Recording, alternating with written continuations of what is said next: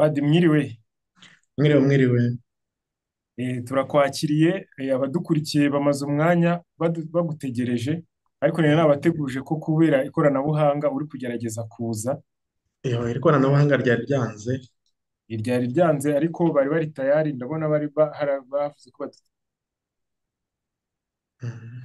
eh, rero reka tubibutse insanganyamatsiko y'umunsi, ubundi dutangire ikiganiro. Kandi abakunzi, nk'uko nari maze kubyintroduza, b'Icyagire TV ndetse n'ibanga ry'ukwemera, iki kiganiro kigaragara kuri izo televiziyo zombi. Uyu munsi nk'uko nyine twari twabibasezeranije, mwabonye ko tugiye kuvuga ku mubyeyi Bikira Mariya. Umubyeyi Bikira Mariya abantu bamutekerezaho ibintu byinshi bitandukanye, ariko Imana dufite amahirwe ko yaduhaye Padiri Theophile nyine usanzwe udufasha. Hari n'ibindi yadufashije byinshi cyane, mwagiye mubigaragaza mu makomenti. Uyu munsi rero reka mbibutse ingingo tugiye kuganiraho ku mubyeyi Bikira Mariya. Ni gute Bikira Mariya yaba yarakomeje kuba isugi kandi batubwira ko Yezu yari afite abavandimwe? Iki kibazo ndabizi bene data barakibaza cyane, ndetse na bamwe muri twebwe b'abakatolike. Padi, tugiye kukubaza ikibazo gikomeye cyane. Mhm. Mm, Kiliziya Gatolika iheraho ivuga ko Bikira Mariya yakomeje kuba isugi mbere yo kubyara Yezu. Mu gihe cyo kumubyara na nyuma yaho, ubuzima bwe bwose, kandi Bibiliya yerekana neza ko Yezu yari afite abavandimwe. Byongeye Bibiliya ivuga amazina y'abo bavandimwe ba Yezu. Eh, Padi, umwanya ni uwawe. Murakoze rwose, ndumva ari ibibazo bikomeye, ariko kuva dufite ukwemera kwa Kiliziya Gatolika guturuka kuri iki gitabo gitagatifu Bibiliya, turabizirikana. Ufite Mutwemereye intwaro. twatangiza isengesho wenda kugira ngo Roho w'Imana atumurikire. Ku Yego, izina nta kibazo. ry'Imana Data na Mwana na Roho Mutagatifu, Amen. amina. Ngwino Roho Mutagatifu usanganye imitima y'abakwemera bagukunde, wohereze Roho wawe byose bibe bishya, maze isi izabone guhinduka. Dusabe. Mana wamenyesheje abakwemera Roho Mutagatifu, turagusaba kubwirizwa nawe, gukunda ibitunganye no kunogerwa nawe iteka, kubwa Yezu Kristo umwami wacu. Nyagasani, komeza utwiyoborere kugira ngo ibyo tuvuga, ibyo dutekereza, ibyo tugamije byose bituruke kuri wowe, kandi abe ari kuri wowe bituganishaho, natwe nk'abantu bitwubakire ubuvandimwe nyabwo n'ubwubahane, ku bwa Kristo umwami wacu. Amina. Amen. Ku izina ry'Imana Data na Mwana na Roho Mutagatifu. Amen. Amen. Murakoze cyane kuntumira kuri izi channel zombi, Icyaha Gihire TV n'ibanga ry'ukwemera. Byinshi twabivuzeho ku ibanga ry'ukwemera, wenda ni uko harimo abataramenye uwo murongo w'iyogezabutumwa, kugira ngo babe bakumvaho ibiganiro dushyira, ariko nk'iki kibazo twakivuzeho cyane, ariko aryo asubiwemo. Mbere y'uko mvuga ku busugi bwa Bikira Mariya no kuri abo bavandimwe, koko Bibiliya itwereka abavandimwe ba Yezu, munyemereye navuga utuntu 12 nakwita nk'umwitangirizwa. Mbese ni nk'ikibanza, nk'uko umuntu ashyiraho umusingi akavuga ati ibi ni ntayegayezwa, ibi ntibikuka. Impamvu nkunze gushyiraho umwitangirizwa ni uko umuntu ntabwo yahera ku busa, ntabwo yahera ku busa aravuga ati dore inkingi tugiye kuvugaho. Dore impamvu 12 zituma Kiliziya ikomera kuri Bikira Mariya, ku buryo idashobora kwitaza uwo mubyeyi ntiyaba ari na Kiliziya.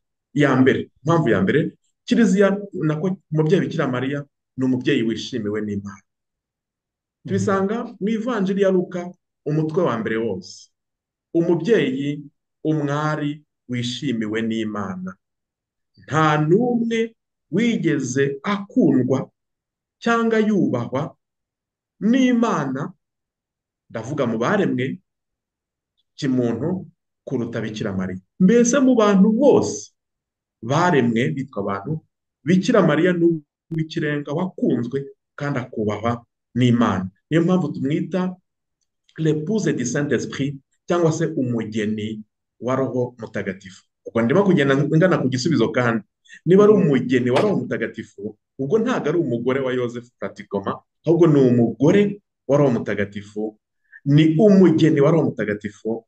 Mu gifaransa elle a été épousée, nkoresha ikinyarwanda wenda giciriritse ni umugore wa twavuga roho tuti mutagatifu wawe. twavuga nkoresha ikinyarwanda giciriritse twavuga ngo yarongowe na roho mutagatifu. Kandi koko tubisanga muri Luka umutwe wa mbere ngo ububasha bwa roho mutagatifu buzagutwikira mu gicucu maze usame ku bwa roho mutagatifu, kandi uwo ugiye gusama azitwa mwene nyir'ijuru. Tubisoma ndagenda mvuga muri Bibiliya aho tubibona, ni ivanjiri ya Luka umutwe wa mbere. Ikindi, iyo ni ingingo ya mbere, Bikira Mariya niwe w'ikirenga wishimiwe n'Imana. Muri iyo ngingo kuba yarishimiwe n'Imana, niwe w'ikirenga wiyambajwe n'Imana. Kwiyambaza nshobora kuvuga nti ndagira ngo ndakwiyambaje kugira ngo ngutume aha n'aha, ndakwiyambaje nkunyuzeho.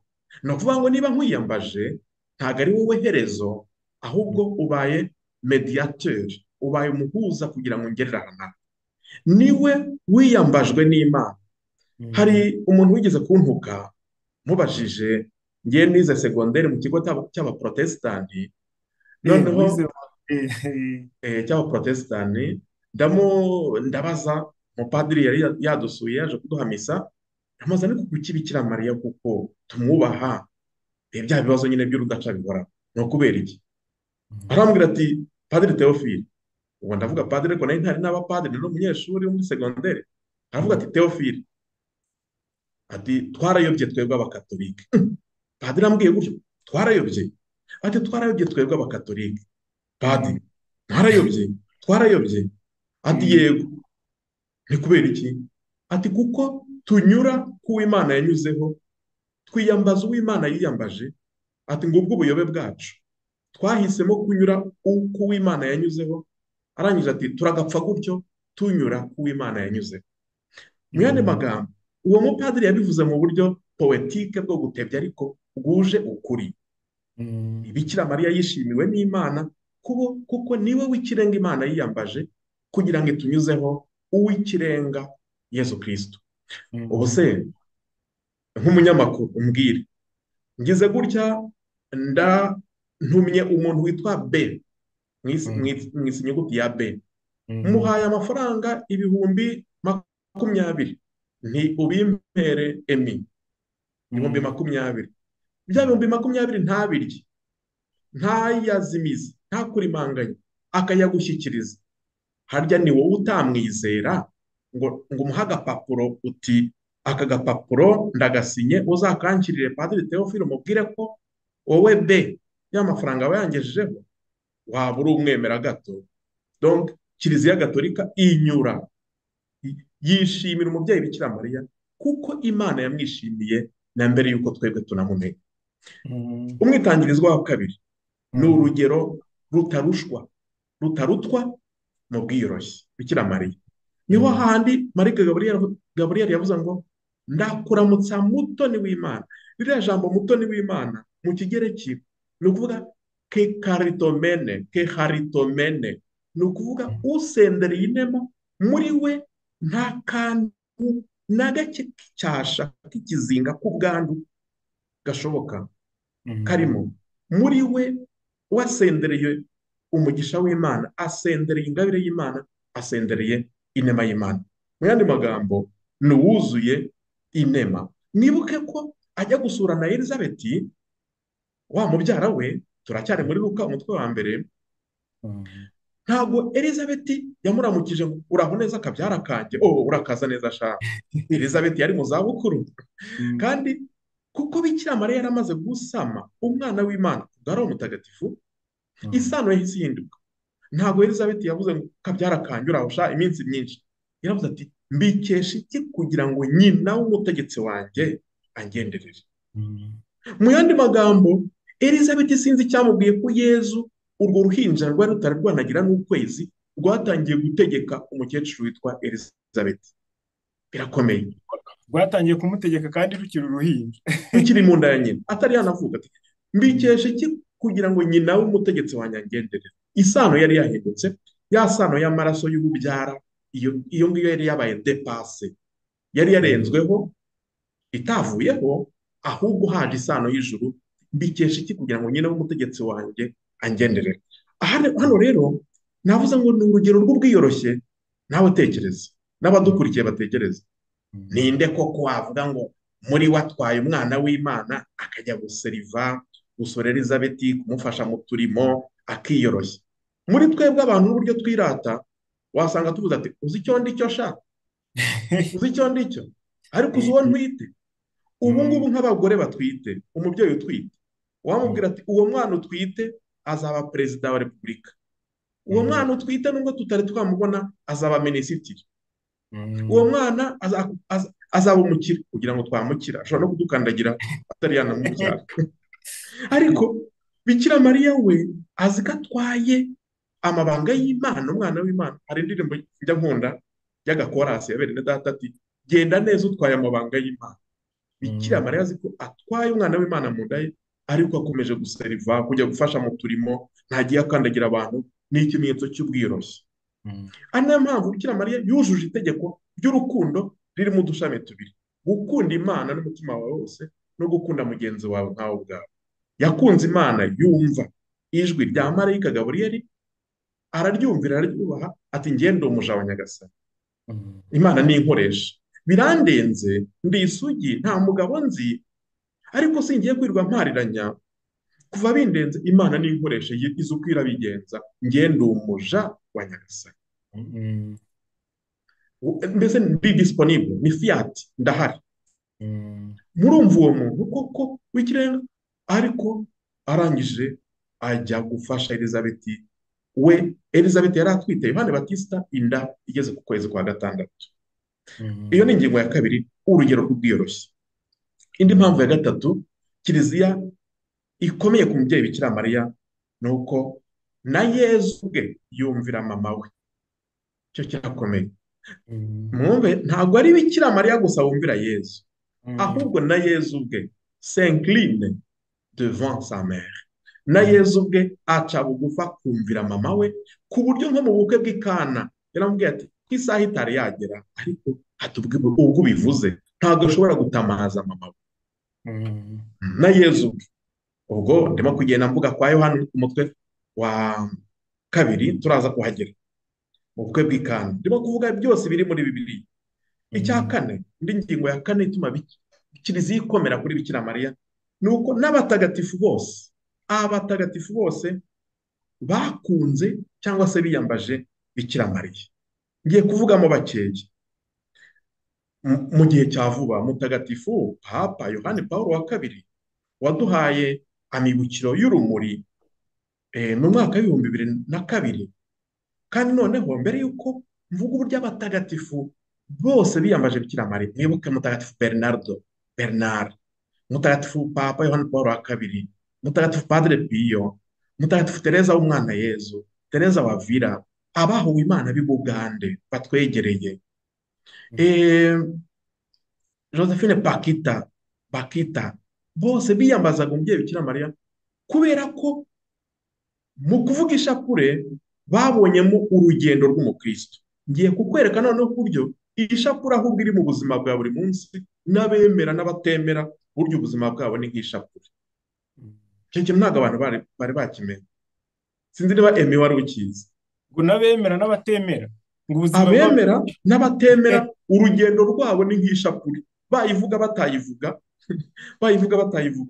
abemera n'abatemera urugendo rwabo ni nk'ishapure. na bene data nabo se nabo urugendo rwabo ni nk'ishapure. Urugendo rwa muntu ni nk'ishapure. Mwibuke ko ishapure igizwe n'amibukiro yo kwishima, amibukiro y'urumuri, amibukiro y'ishavu, n'amibukiro y'ikuzo. Harimo ibyiciro 4. Twese twagize ibyishimo byo kuvuka, ibyishimo byo gutsindira Ukarisitiya, ibyishimo byo kuba umuntu yatsinda ikizamini cya leta, ibyishimo byo kuba umuntu yabona akazi, ibyishimo byo kuba umuntu yabona inshuti, ibyishimo byo kuba umuntu yatera agatambwe runaka. Ninde se utaranyuze muri ubwo buzima? Ubuzima bwacu bwagiye bubamo amibukiro yo kwishima, twakwemera tutakwemera. noneho ariko kandi twagiye tugira n'aho dutsinda ibitego, niko navuga, twera imbuto, dutera intambwe, tugira amibukiro y'urumuri. Amibukiro yo kwishima ni amibukiro yo kuvumbura ikintu gishya, yo kugera mu kintu gishya.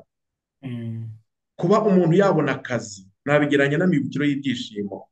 Noneho ako kazi kuba wagateramo intambwe ukagira icyo ugeza ku bantu, ukagira uburyo wuzuza ako kazi neza, ukagira iterambere ubagezaho, ukagira ubumwe ubagezaho, ibyiza ubagezaho, nabigereranya n'amibukiro y'urumuri. Ariko nanone twagiye tugira sheke mu kurwara, gucika intege, kubura abacu, kugira igihombo, kuburira aho washakiraga, kuba wagira icyuho mu buzima. Ibyo nabigereranya n'amibukiro y'ishavu.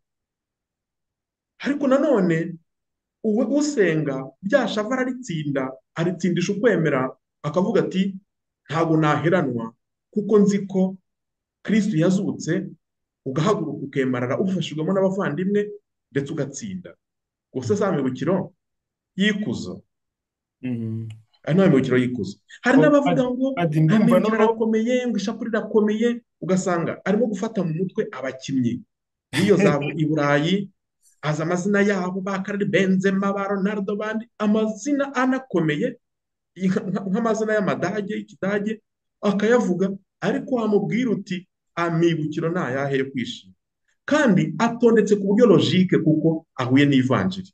None se mwibuke, marayika araje abwiye Mariya ko agiye kubyara umwana w'Imana.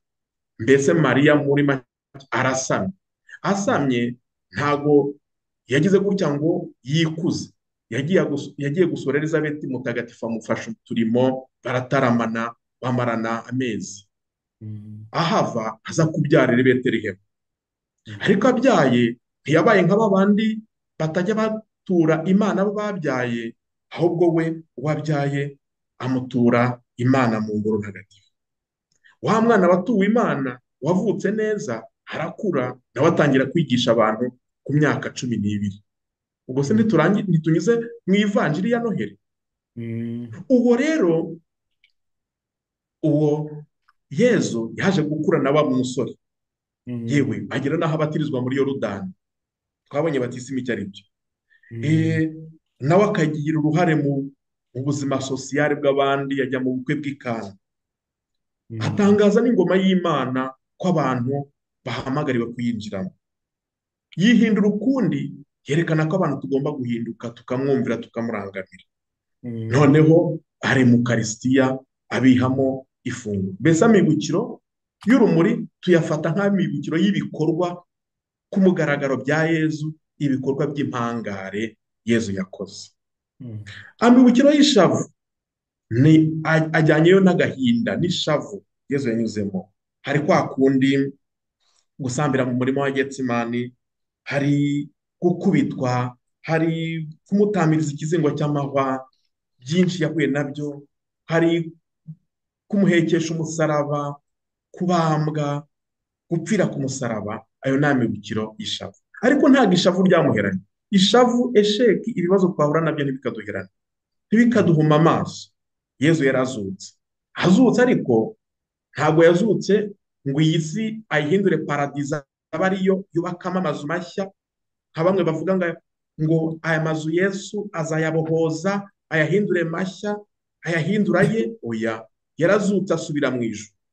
Asubiye mu ijuru ntiyadusiga nk'imfubyi, aduhoraho mutagatifu. Na Bikira Mariya waramubyaye arapfa, ajyanwa mu ijuru, arakuzwa, no kuvuga arimakazwa. Ubwo muri make ishapule yose ndayivuze. Ubuzima bwa muntu rero ndimo kuvuga nti twese abemera n'abatemera, urugendo rwacu ni nk'amibukiro y'ishapule. Urugendo rwacu ni nk'amibukiro y'ibyishimo. No kuvuga niyo wakwanga kuvuga ishapule, ariko ubuzima bwawe buba wivuga. Ubuzima bwacu buriya buhuye n'ishapule.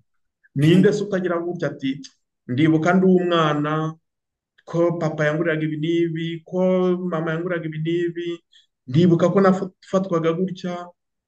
Noneho twagera twebwe ku Banyarwanda n'amateka ashaririye twanyuzemo, nk'iyo tugeze mu gihe cyo kunama, cyo kwibuka, abazize jenoside yakorewe abatutsi harimo benshi bakora amibukiro y'ishavu ariko bakarangiriza ku mibukiro y'ikuzo yo gutsinda. Akavuga ati ndibuka uwanjye bamwirukankana aha n'aha, ndibuka yitura aha n'aha, ndibuka agera hariya, ndibuka bigenda gutya.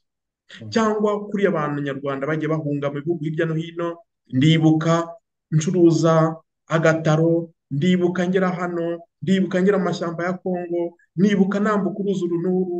Ibyo donc amibukiro, ishapure ntabwo ishingiye kuri Bikira Mariya, ishapure ishingiye kuri Yezu Kristo. Ni ibihe nyamukuru Yezu yanyuzemo aducungura, kandi ibyo bihe nyamukuru Yezu yanyuzemo Bikira Mariya ntiyigeze atandukana n'umwana we Yezu. Niyo mpamvu hari abagira ngo mu ishapure dutinda kuri Bikira Mariya, dutinda kuri Yezu kuko niwe waducunguye n'ibihe nyamukuru yanyuzemo aducungura, les étapes de notre salut. Ngeze ku ngingo ya 5 yerekana ko Bikira Mariya tumukomeye muri Kiliziya. Nuko mu baremwe, ni ukuvuga mu bantu, Bikira Mariya niwe mutakambyi wacu w'ikirenga. Mwibuke mu bukwe bw'ikandi, ndavuga mu baremwe. Naho mu batararemwe, Yezu Kristo niwe mutakambyi wacu w'ikirenga, niwe mediateur supreme. Ariko mu baremwe, uwitwa abantu, Bikira Mariya niwe utuvuganira ku buryo bw'ikirenga imbere ya Yezu. Kubera iki? Wavuganiye abo mu bukwe bw'ikana ngo ntacyo kunywa bafite bashiriwe, agenzwa n'indase n'ibiryo ku buryo atavuganira abantu ngo abasabire amahoro, abasabire umugisha, ku buryo gutakamba kwe twabihinira gusa ku biryo, ku byo kunywa twaba tubaye abantu gito. Ingingo ya 6 ituma Kiliziya ikomera kuri Bikira Mariya nuko we na Yezu ntibatana. Yaramusamye, amugendana asura abantu, aramwonsa, aramubyara, aramwonsa, aramushaka, amukura Imana mu ihekaro, amushakashaka cya gihe Yerusalemu yazimiye, arakomeza kugendana nawe no kugeza yakiriye umurambo we ku musaraba, arawushyingura. Bityo na Yezu amwiyereka azutse, bityo aramukuza nawe aramwimika. Mu yandi magambo, Bikira Mariya ntatana na Yezu, bityo rero tumukomeyeho. Icya 7, Imana ntisubiza inyuma icyo Bikira Mariya yasabye, kabone naho isaha yayo, ndavuga isaha y'Imana, yaba itari yakagera. Twabibonye mu bukwe bw'ikana. Icya 8, Imana ikomeza kudusura itumye Bikira Mariya. Hano ndavuga amabonekero. Nagize amahirwe yo kugera ahantu hanyuranye Bikira Mariya yagiye abonekera, nk'i Fatima muri Portugal, i Lourdes mu Bufaransa, aho habaye ibitangaza bikomeye, n'ikibeho, nibagiwe iwacu ikibeho kandi ari iwacu, aho n'abatemera n'abataremeraga bagiye babona uburyo umubyeyi yasuye isi kandi atumwe n'Imana, bakunama bagaca bugufi, batahubwo twaba twigize injiji tutumvise ubutumwa bwe. Cyo ni ikintu gikomeye. Bikira Mariya akomeza kudusura, ndetse na n'ubu hari aho akomeza kubonekera, nk'ahitwa Medjugorje. Icya 9, rozari ya Bikira Mariya ni intwaro ikaze ikomeye itsinda sekibi. Mutagatifu Bernard we yaravuze ngo ndakuramutsa Mariya uvuganye ukwemera, ngo burya ni nk'urubando ukubise mu mutwe wa shitani. Numvise umusaza witwa ngira ngo Faustin watubwiye uburyo shitani itsindwa, ikiganiro kiryoshye cyane, yarantangaje. Kuko ndakuramutsa Mariya ni isengesho riri muri Bibiliya, rigizwe n'ibice 3. Ndakuramutsa Mariya, ndakuramutsa Mariya wuje ine muhorana n'Imana. Ako gace kugeza aho ngaho akomvuze ni amagambo ari muri Luka umutwe wa 1 yavuzwe na marayika Gaburiyeli. Ntabwo ari amagambo twihimbiye. Ndakuramutsa mutoni w'Imana, ndakuramutsa Mariya wuje ine muhorana n'Imana. Mutoni w'Imana ke haritomene, no kuvuga ngo usendereye faveur, usendereye favor, usendereye inema, ingabire y'Imana, umugisha w'Imana. Ntabwo ahubwo umuntu utavugisha purese asenga ati twagiye turamutsa Mariya. Uzi nk'iyo tugiye kuvuga ijambo ukavuga uti umwepiskopi yambwiye ngo, twebwe abapadiri twiyegamiza ijambo ry'umukuru kugira ngo natwe iryacu muri kiliziya rigire ireme, nk'uko Bibiliya ivuga ngo, nk'uko papa yatubwiye mu nyigisho ati, nk'uko umwepiskopi yatubwiye gutya, nk'uko atwibutsa ati, bityo nanjye nkashyiraho agakeregeshwa kanjye. kandi ibyo Niyo bintu mukunda mpamvu kubivuga cyane. eh, Mukunda kubyifashisha cyane. niyo mpamvu none se navuga iki? Niyo mpamvu twiyegamiza nyine Bikira Mariya, ukavuga ngo ndakuramutsa mutoni w'Imana, ndakuramutsa Mariya wujine muhorana n'Imana, nkiyegamiza ku ijambo rya marayika. Hari naho nibuka ngo nk'uko twabibwirijwe n'Umukiza akabidutegeka, akanabidutegeka, nk'uko twabibwirijwe n'Umukiza akanabidutegeka, kandi ubwo akabitwigisha. Dutinyutse kuvuga tuti, umuntu muzima, umuntu wize, umuntu usobanukiwe, ntabwo azavuga ngo impuha avuge mu mutwe gusa, yishingikiriza. Niba atishingikirije ku nyandiko z'abahanga cyangwa se ku nyigisho zabo, niyishingikirize ku nyigisho z'abashumba bemewe, cyangwa se ku ijambo ryabo riboneye, cyangwa se ku batagatifu. Niyo mpamvu ari umwepiskopi, ari papa, ari umukristo usanzwe, ari umusaseredoti, ari umudiyakoni, ari umubikira, ari umufrere, yewe na buri wese wemera n'uwaba yemerera ahandi, yagombye kujya kuvuga akishingikiriza ibukuru. Niyo mpamvu njya gusenga nkavuga nti, ndakuramutsa Mariya wujine muhorana n'Imana. Ayo ni amagambo y'uw'ijuru marayika Gaburiyeli, ntabwo ari amagambo y'umuntu hano ku isi, ni umumarayika watumwe n'Imana. Noneho tukishingikiriza kandi amagambo y'umutagatifu wemewe w'intungane witwa Elizabeti, wahebuje abagore bose umugisha, na Yezu umwana wabyaye arasingizwa. Murumva ko utwo duce tubiri, marayika Gaburiyeli, Elizabeti, nishingikirije ku mumarayika w'ijuru, nishingikirije kuri mutagatifu Elizabeti nawe waharaniye ubutagatifu, uwo mukecuru nkanjye nk'uko ndwana kugira ngo nitagatifuze, narangiza rero nkashyiraho agakeregeshwa kanjye kiliziya iduhaye. Mariya mutagatifu, umubyeyi w'Imana, urajya udusabira tw'abanyabyaha kuri ubu n'igihe tuzapfira. Ahubwo rero ako gace ka gatatu nisa agakeregeshwa, iyo ushatse wiherereye wenyine ujye ugira gutyo, uvuga uti, ndakuramutsa uti Mariya mutagatifu, umubyeyi w'Imana, urajya udusabira tw'abanyabyaha, natwe by'umwihariko abajene tugishakisha umuhamagaro, tukireba tuti igipfa ni ikihe, igikira ni ikihe, turagana he, dushakisha z'abafiyansi, dukeneye kuzubaka ingo z'ejo hazaza, urajya udusabira tw'abanyabyaha kuri ubu n'igihe tuzapfira. Uzarebe ngo ishapule irakuryohera, ahubwo ukumva ni isengesho rya buri munsi. Nanjye niko nyivuga iyo ndi njyenyine, banza bya bice bibiri, nkiyegamiza ijuru marayika Gaburiyeli, nkiyegamiza amagambo ya mutagatifu Elizabeti, kuri ka gace ka gatatu nanjye ngasya ntanzitse, nkashyiraho ibyanjye. Ibihe? Mariya mutagatifu, umubyeyi w'Imana, urayidusabira natwe abasaseredoti. Urabona vokasiyo zigenda ziba nkeya, urabona se hari n'abagenda bavamo, uragiye ubona se ibigusha n'ibyonnyi byo hanze aha ngaha, urabona uburyo turwana urugamba, urabona se n'uburyo hari byinshi byugarije kiliziya, byaba biyirimo imbere, byaba biturutse hanze.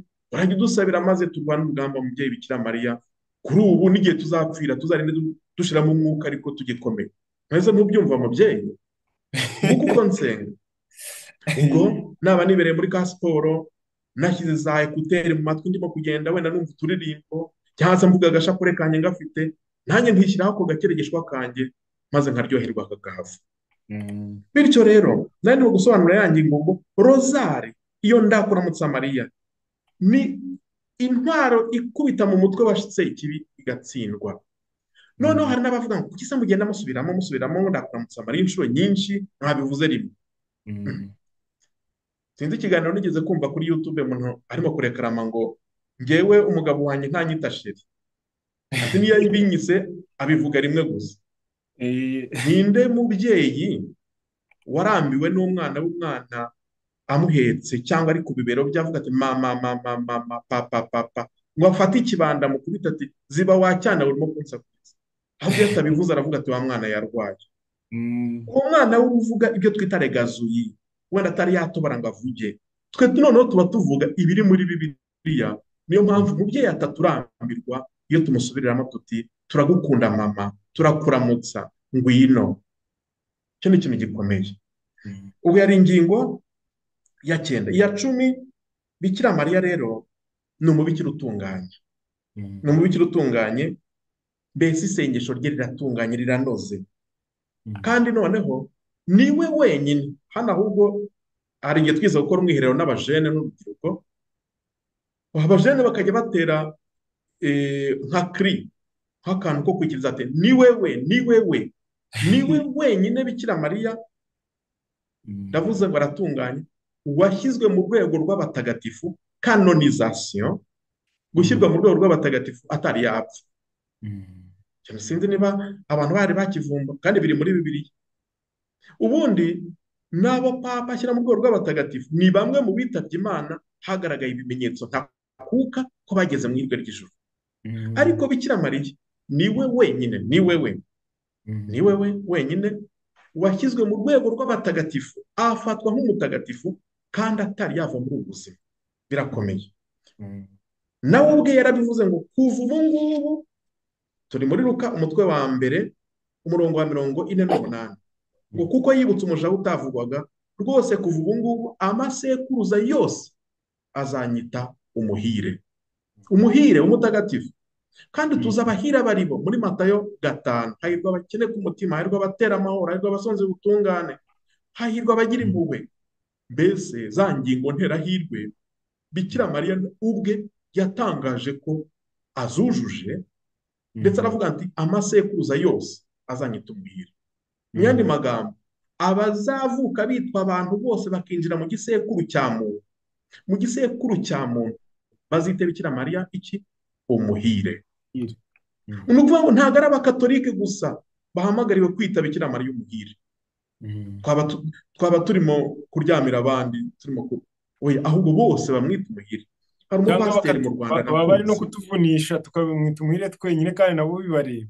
Nabo birabareba. Kandi biranditse hano rega muri Luka umutwe wa 2 umurongo wa 48, kuko yibutse umuja utavugwaga. Imana yibutse umuja utavugwaga.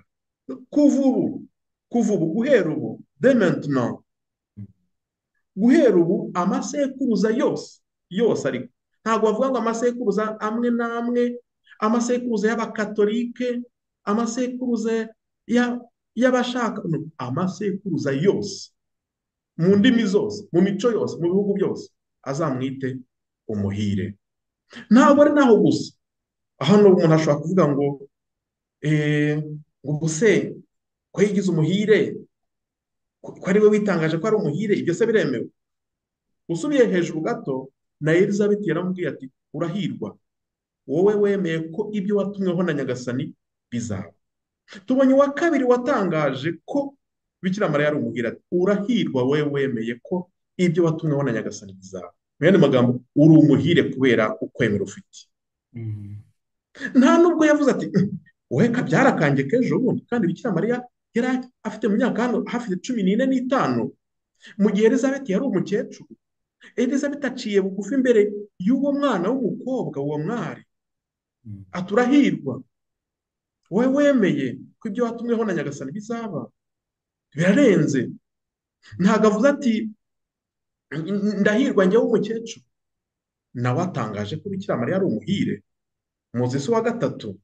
Hari uwa gatatu watangaje ko Bikira Mariya ari umuhire, ndetse atangaza ko Bikira Mariya ari umuhire atari wenda atanamubonye. Ngiye gusoma mu ivanjiri ya Luka umutwe wa 11 umurongo wa 27 kugera kuri 28. Nuko igihe Yezu yavugaga atyo, umugore arangurura ijwi rwagati mu bantu, aramubwira ati hahirwa inda yagutwaye n'amabere yakonkeje. Nawe ati hahirwa abumva ijambo ry'Imana bakarikurikiza. Mu yandi magambo, hari umugore, ntabwo batubwira izina muri Bibiliya, wanyuzwe n'inyigisho za Yezu, ahaguruka, mu mbabarire gukoresha ijambo, giturumbuka, ntawe umuhaye ijambo, byamurenze, ahita ahaguruka ati hahirwa inda yagutwaye. Hano hari uwamburanya akavuga ati ariko ni inda nyine ihirwa, ubwo ntabwo ari umuntu. Namubwira nti ntabwo wize figure de style zitwa metonimi. Metonimi iyo umuntu akubwira ati wanguriye agacupa ntabwo aba avuga amavide, aba avuga ibirimo, ntabwo aba avuga amavide. Ni ukuvuga ngo hahirwa inda yagutwaye, ntabwo ari inda nka nyanda, kuko ntawe ubona inda yigenda mu muhanda itari ku muntu. Hahirwa inda yagutwaye n'amabere yakonyeje, ntabwo ari amabere ntabwo uyabona hanze agenda yigendera atari ku muntu. Mu yandi magambo ashatse kuvuga ati hahirwa uwakubyaye, kereka abasome Bibiliya wenda bayicuritse, hahirwa uwakubyaye, arahirwa umuntu wakubyaye ubuse rwose aba ameze ate. Uyu mugore cyambwira izina rye, ariko Bibiliya ntiyatubwiye izina rye. Mu yandi magambo uyu mugore buri wese yagombye gushyiramo izina rye, akavuga ati ninjye ubwira Yezu ngo urahirwa wowe wabyawe na Mariya. Hahirwa inda yagutwaye n'amabere yakonyeje. Donc Bikira Mariya rero aratunganye. Ntabwo ngiye gusoma ahandi henshi aho Bikira Mariya bamufata nk'umuhire kandi yarakiri kuri iyi si. Ni wewe. Ingingo ya 11. Aka rero ko hari abavuga bati ndirasa, ariko none se iyo uvuga umubyeyi urirata, none duhuje twebwe abasaseredoti, twebwe abapadiri, abasaseredoti, kubera ko abepiskopi, abapadiri, izo nzego ebyiri duhuje ububyeyi n'umubyeyi Bikira Mariya. Yego. Duhuje ububyeyi n'umubyeyi Bikira Mariya. Niyo mpamvu hariya rwose twicinye icyaha ariko mu bwiyoroshye. Kubera iki? Kubera ko Bikira Mariya yatubyariye Yezu kubw'umubiri, aramuduha, ntiyakuyemo inda, ntiyamutereranye, ntiyabaye umubyeyi gito ngo amwikubire, ahubwo yamuhaye isi. Yezu aturwa Imana mu iheka. N'umupadiri abyarira abandi Yezu kubw'igitambo cy'Ukarisitiya, ibi mujye mubikora bibe urwibutso rwanjye. Ariko Bikira Mariya we yamubyaye kubw'umubiri, twebwe tubyarira abandi Yezu, turemera abandi Yezu kubw'isakramento. Ariko kubera ko biturenze, niyo mpamvu mu gutura igitambo cy'Ukarisitiya, iyo umaze guhindura icyari umugati gihindutse umubiri wa Kristo, uca bugufi ukunama niba udafite agatege, cyangwa se ugapfukama ugatera ivi, kubera ko uremye uwakuremye ntubikwiye. Ni nko kuvuga nka Tomasi ati nyagasani Mana yanjye. Mwibuke Tomasi cya gihe ubwo yari yahakanye, avuga ati ukuntu yapfuye se, kereka nshyize ikiganza mu myenge y'imisumari cyangwa nkareba bya bikomere, naho ubundi ntibakabeshye, umuntu yapfa kuriya, yakwicwa kuriya ngo akazuka, barabeshye. Yezu aje amwiyeretse, Tomasi nta kindi yakoze, yarapfukamye ati nyagasani Mana yanjye, kuva nabaye nteku, iri pinga ryanjye rizangiza. Natwe rero iyo dutura igitambo cy'Ukarisitiya ukabona icyari umugati gihindutse umubiri wa Kristo, uca bugufi uti nyagasani Mana yanjye, nanjye mbaye nka Bikira Mariya, nkuremeye isi, ubu abantu bagiye guhazwa, bagiye kuguhabwa, ntabwo mbikwiye. Nanjye mba uwa mbere mu kuguhabwa, mba uwa mbere mu kugukurikira, mba uwa mbere mu kugukurikiza, mba uwa mbere mu kwitwararika no kwibuganiza amabanga y'ijuru. Uramurema nawe warangiza ukamuhabwa. None niko bimeze. Ni ukuvuga niwe wandemye mbere, ampa kuri iyo ngabire kugira ngo muremere abandi. Yandemye mbere, ampa kuri iyo ngabire ngo muremere abandi, ariko nanone agahindukira akandema kugira ngo nkomeze muremere abandi kandi muhamye. Aho rero ni handi tuvuga tuti ni iyobera rikomeye ry'ukwemera. Iyobera si ikintu cyayoberanye, si ikintu cy'abaswa, si ikintu kitumvikana, ni ikintu twahishuriwe n'Imana, umuntu atari kuzigira na rimwe avumbura iyo Imana itakimuhishurira. Nicyo bita iyobera. Iyo ni definition. Ntabwo ari bya bindi abantu bavuga batera urwenya ngo bya bindi abapadiri bita amayobera. None se ubu ninde wari kwiga gukora ubushakashatsi ko mu mazi, mu kimenyetso cy'amazi havamo ivuka rishya? Nta n'umwe.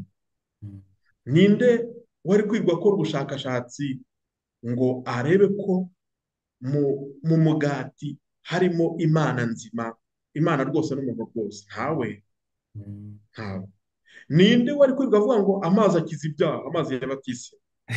Kandi tuzi ko ibyaha wenda umuntu bamufunga akamushyira muri gereza kugira ngo adakomeza kugira nabi, cyangwa se akihana hariya ku mugaragaro, cyangwa se agahanwa. Voilà. Mhm. Rero hano ndimo kuvuga nti twebwe abapadiri, abasaseredoti n'umubyeyi Bikira Mariya hari ibanga riduhuza rikomeye, ku buryo umupadiri na Bikira Mariya ni indatana.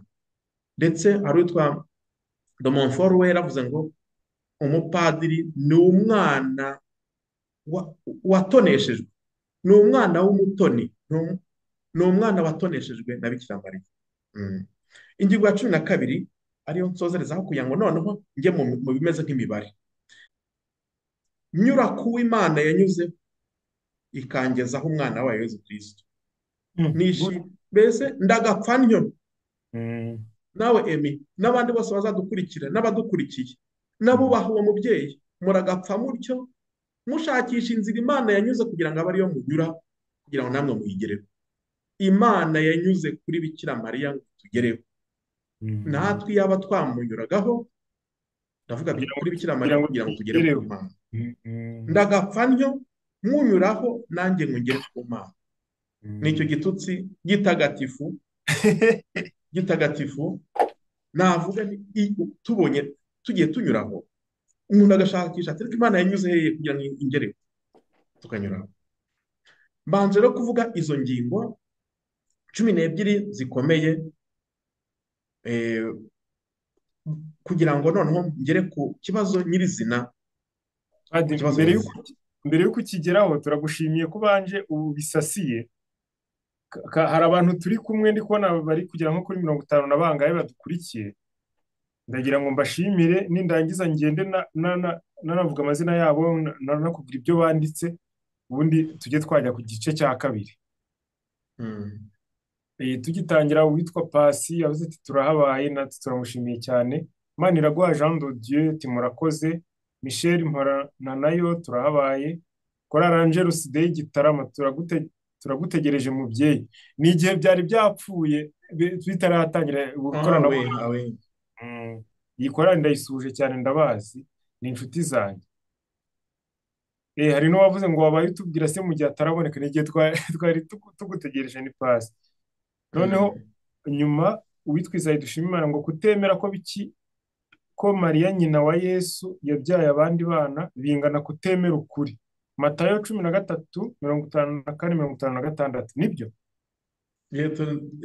Turakomeza ndahasoma, ntabwo nagira gusubiza ikibazo nyirizina. Wari wabivuze ubwo yarabaye nk'ubyumvise. Ntirenganya Theoneste, umubyeyi Bikira Mariya naganze mube turamukunda cyane. Joseline Uwimana, wowe Nyagasani natumurikire binyuze mu ntore ze yihitiyemo, maze tubashe gukomeza mu kwemera binyuze mu mubyeyi Bikira Mariya. Joseline akomeza, Bikira Mariya mubyeyi w'Imana n'uwacu, ukomeze dusabire twe abaguhungiraho. Pasi, ujye utubwira umutwe n'umurongo tubisangamo. Ariko wabikoze Padi, ibyo byo wabikoze. Ndanakomeza ngiye kuvuga indi mirongo myinshi. Angelique Uwingabire, mwateguye neza, amen. Abaje neza Solange, bene wabo wa Yezu Kristo ni bene wabo se aba Mariya yabyaye. Matayo 12:46. Hasi uko umwanditsi asobanuye ni bene wabo se abavukana na Yezu Kristo umuntu. Sinzi ubwo ko wasanga ariko kwa kundi muri Bible munsi hari utuntu bajya bandikaho tw'udusobanuro ye. None abaje neza Solange arongera, Imana iyo uri kuyitura ububabare bw'umwana Yezu itabara ni ngoga yewe. Ni Ernestine Dusengimana, Padi ndagusuje cyane, ni mubyara wawe Ernestine. Uyu nguyu ahora buri gihe ndamusuje rwose, ndamuzi n'umwana wacu, mubyara wanjye. Wow. Abaje neza Solange Elizabeth yuzura n'umutagatifu, ni nkaho bagaragaza ko bari bakurikiye ibyo wari uri kuvuga. None ngo MTV show adusobanurire n'ubutatu butagatifu. Uyu munsi twari twavuze ko atari bwo turi buvuga cyasaba ikiganiro kindi cy'ubutatu butagatifu, wenda ubutaha uko uzabitegura. Undi muntu ngo Mana warakoze umubyeyi yubaho. Bade wakomeza, turabashimiye abo turi kumwe n'ibitekerezo byabo, n'abafite ibibazo barakubaza. Noneho ngiye kujya kuri cya kiganiro nyirizina n'abanje gusasira. Akantu ugiye kuvuga rero nuko abavandimwe, ariko reka mbanze nsome iyo mirongo. Muri Matayo 13 umurongo wa 55 kugera kuri 56 haranditse Yezu arangije iyo migani avaho nuko ajya mu karere k'iwabo ahigishiriza abantu mu isengero bituma batangara bavuga bati ubu buhanga n'ubu bubasha bwinshi abikomora he? Uriya si wa mwana we wamubaje? Nyina ntiyitwa Mariya? Abavandimwe be si Yakobo, Yozefu, Simone na Yuda? Bashiki be bose ntiduturanye? None se biriya byose abikomora he? Hano rwose iyi ngingo murumva ko bavuze abavandimwe ba Yezu. Ntabwo nyihakana abavandimwe mudukurikiye, ndetse batubwiye n'amazina yabo. Ni muri Matayo 13 umurongo wa 55 kugera kuri 56 batubwiye ko Yezu afite abavandimwe bane, ariko bararenze kuko harimo Yakobo, Yozefu, Simoni na Yuda. Batubwiye bane. Ngo bashiki be ntiduturanye, batubwiye na bashiki be ariko ntabwo batubwiye amazina yabo. Ntabwo nzi ngo ni bashiki be bangahe, ariko nibura abo bavukana batubwiye abavandimwe be. Ubwo tumubaze we Yezu, tukabara Yakobo, Yozefu, Simoni na Yuda, ubwo ntibabaye batanu. Na Yezu tumubariyemo n'abashiki be ntabwo nzi umubare, niba ari babiri niba ari batatu, mbese ubwo ibyo byose barenze batanu bose hamwe. None se biriya byose abikomora?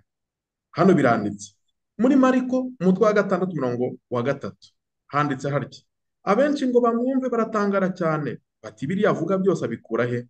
Uriya buhanga afite na biriya bitangaza akora bikomora he? Uriya si wamubaje tuzi mwene Mariya, akaba umuvandimwe wa Yakobo, Yozeto cyangwa Yozefu ni rimwe, ni izina rimwe, na Yozeto na Yuda na Simoni n'abashiki be nitubatunze. Bongeye kutubwira ba bavandimwe bane bakongeraho bashiki.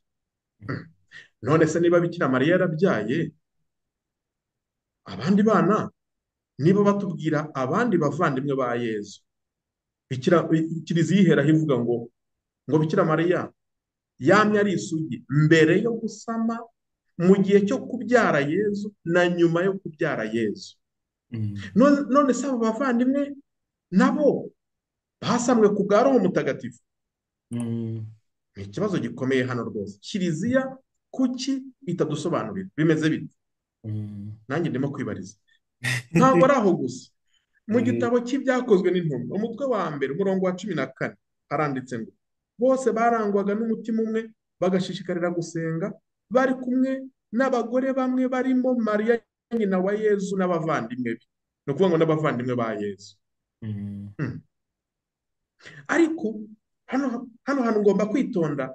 Barimo kugenda bavuga abavandimwe ba Yezu, bakavuga ngo Mariya nyina wa Yezu. Nta na hamwe barimo kuvuga ngo Mariya nyina wa Yakobo, Mariya nyina wa Yozefu, Mariya nyina wa Simoni, Mariya nyina wa Yuda. Never. Aho hantu ntibahavuga.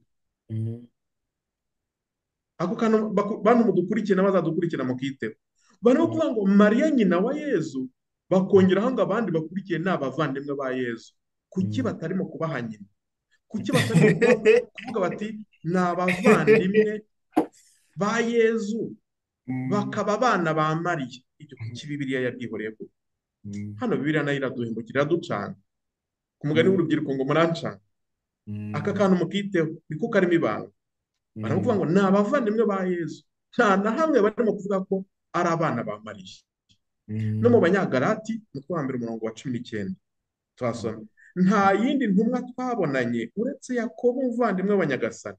Uretse Yakobo umuvandimwe wa Nyagasani.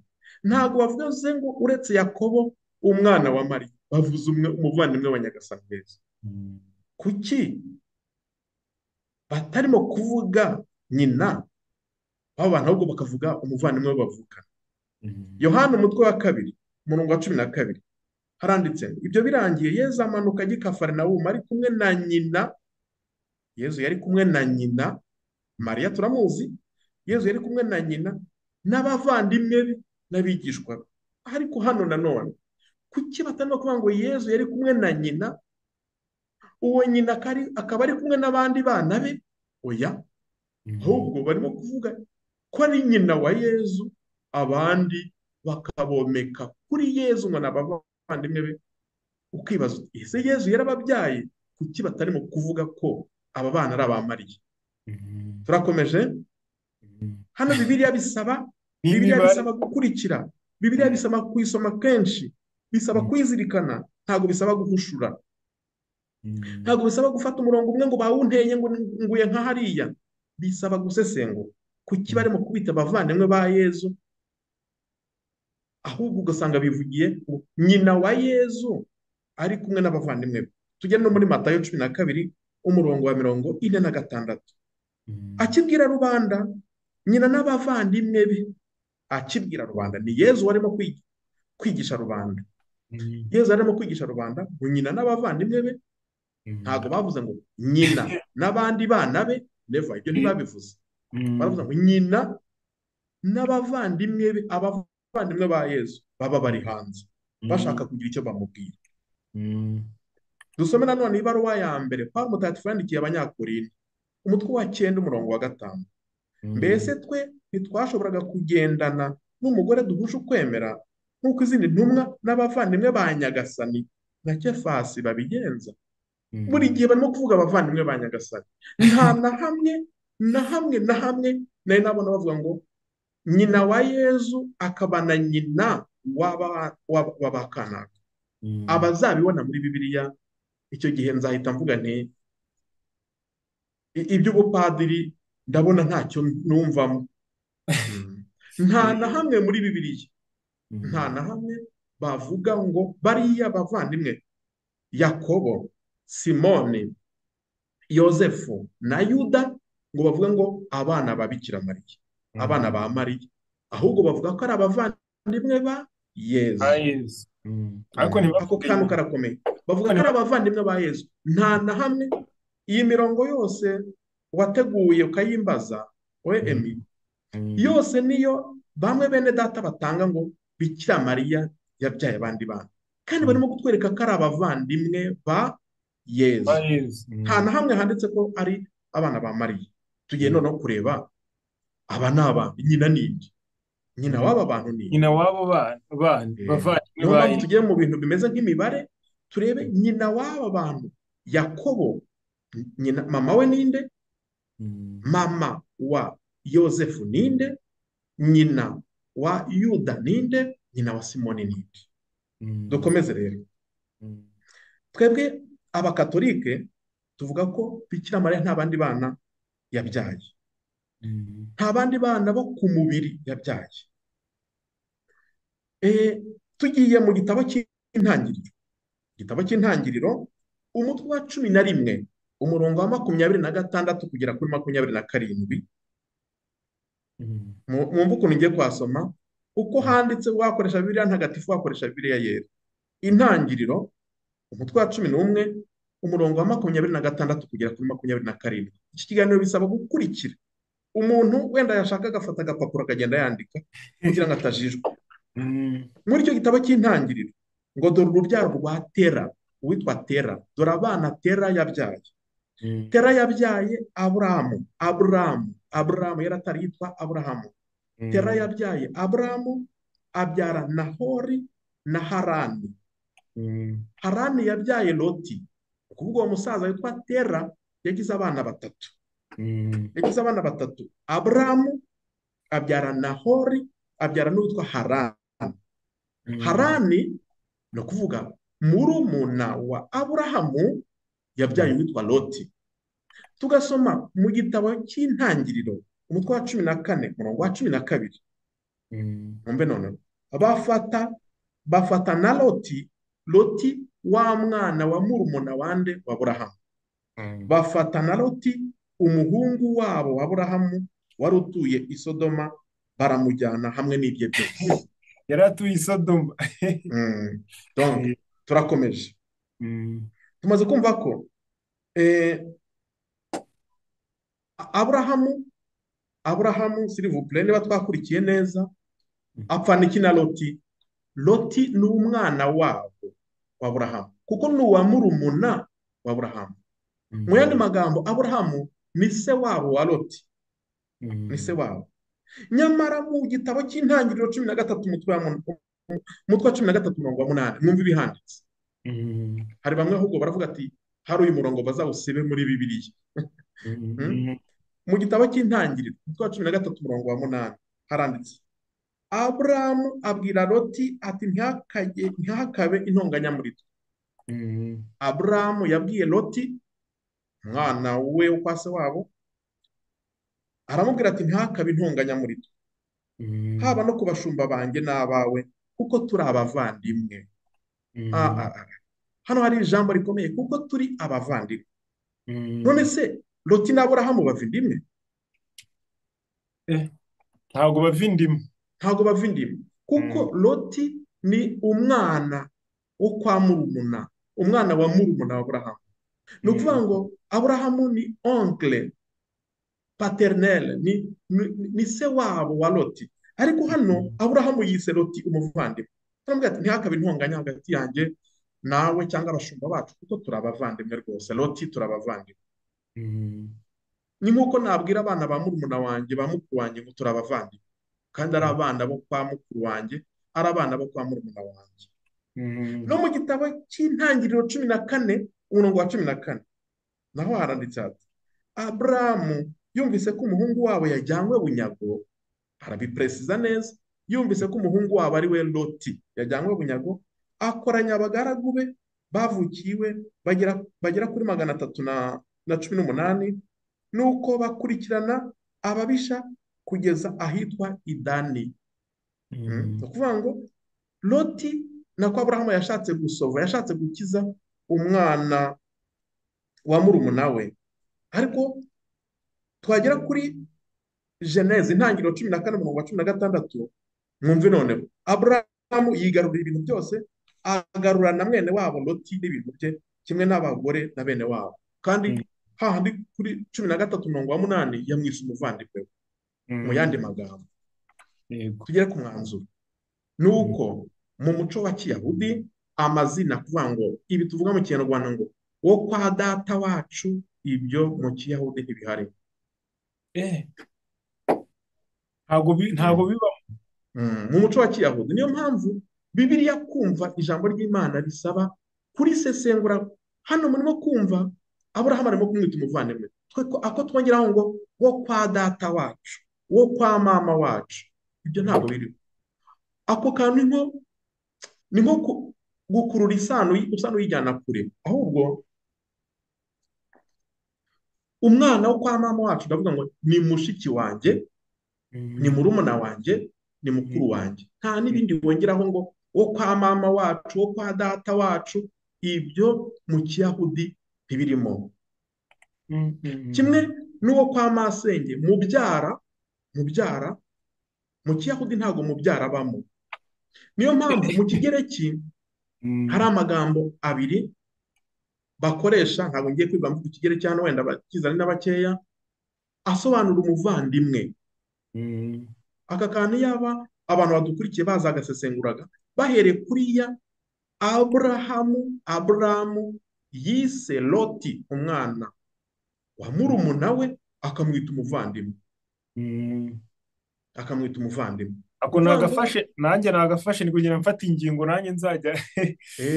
Ni ugusoma hariya nabanje kwerekana igisekuru, uko Aburahamu yabyawe na Tera wari ufite abana 3. Nerekana uko Loti yavutse, ariko nerekana uburyo Aburahamu yaje kwita uwakabaye umwana we, kuko ni uwa murumuna we, ariko avuga ati ni umuvandimwe wanjye. Bimwe twongeraho ngo wo kwa data wacu, wo kwa mama wacu, abavandimwe nako Abayahudi baravuga ati ni umuvandimwe wanjye, nta n'ibindi yongeragaho.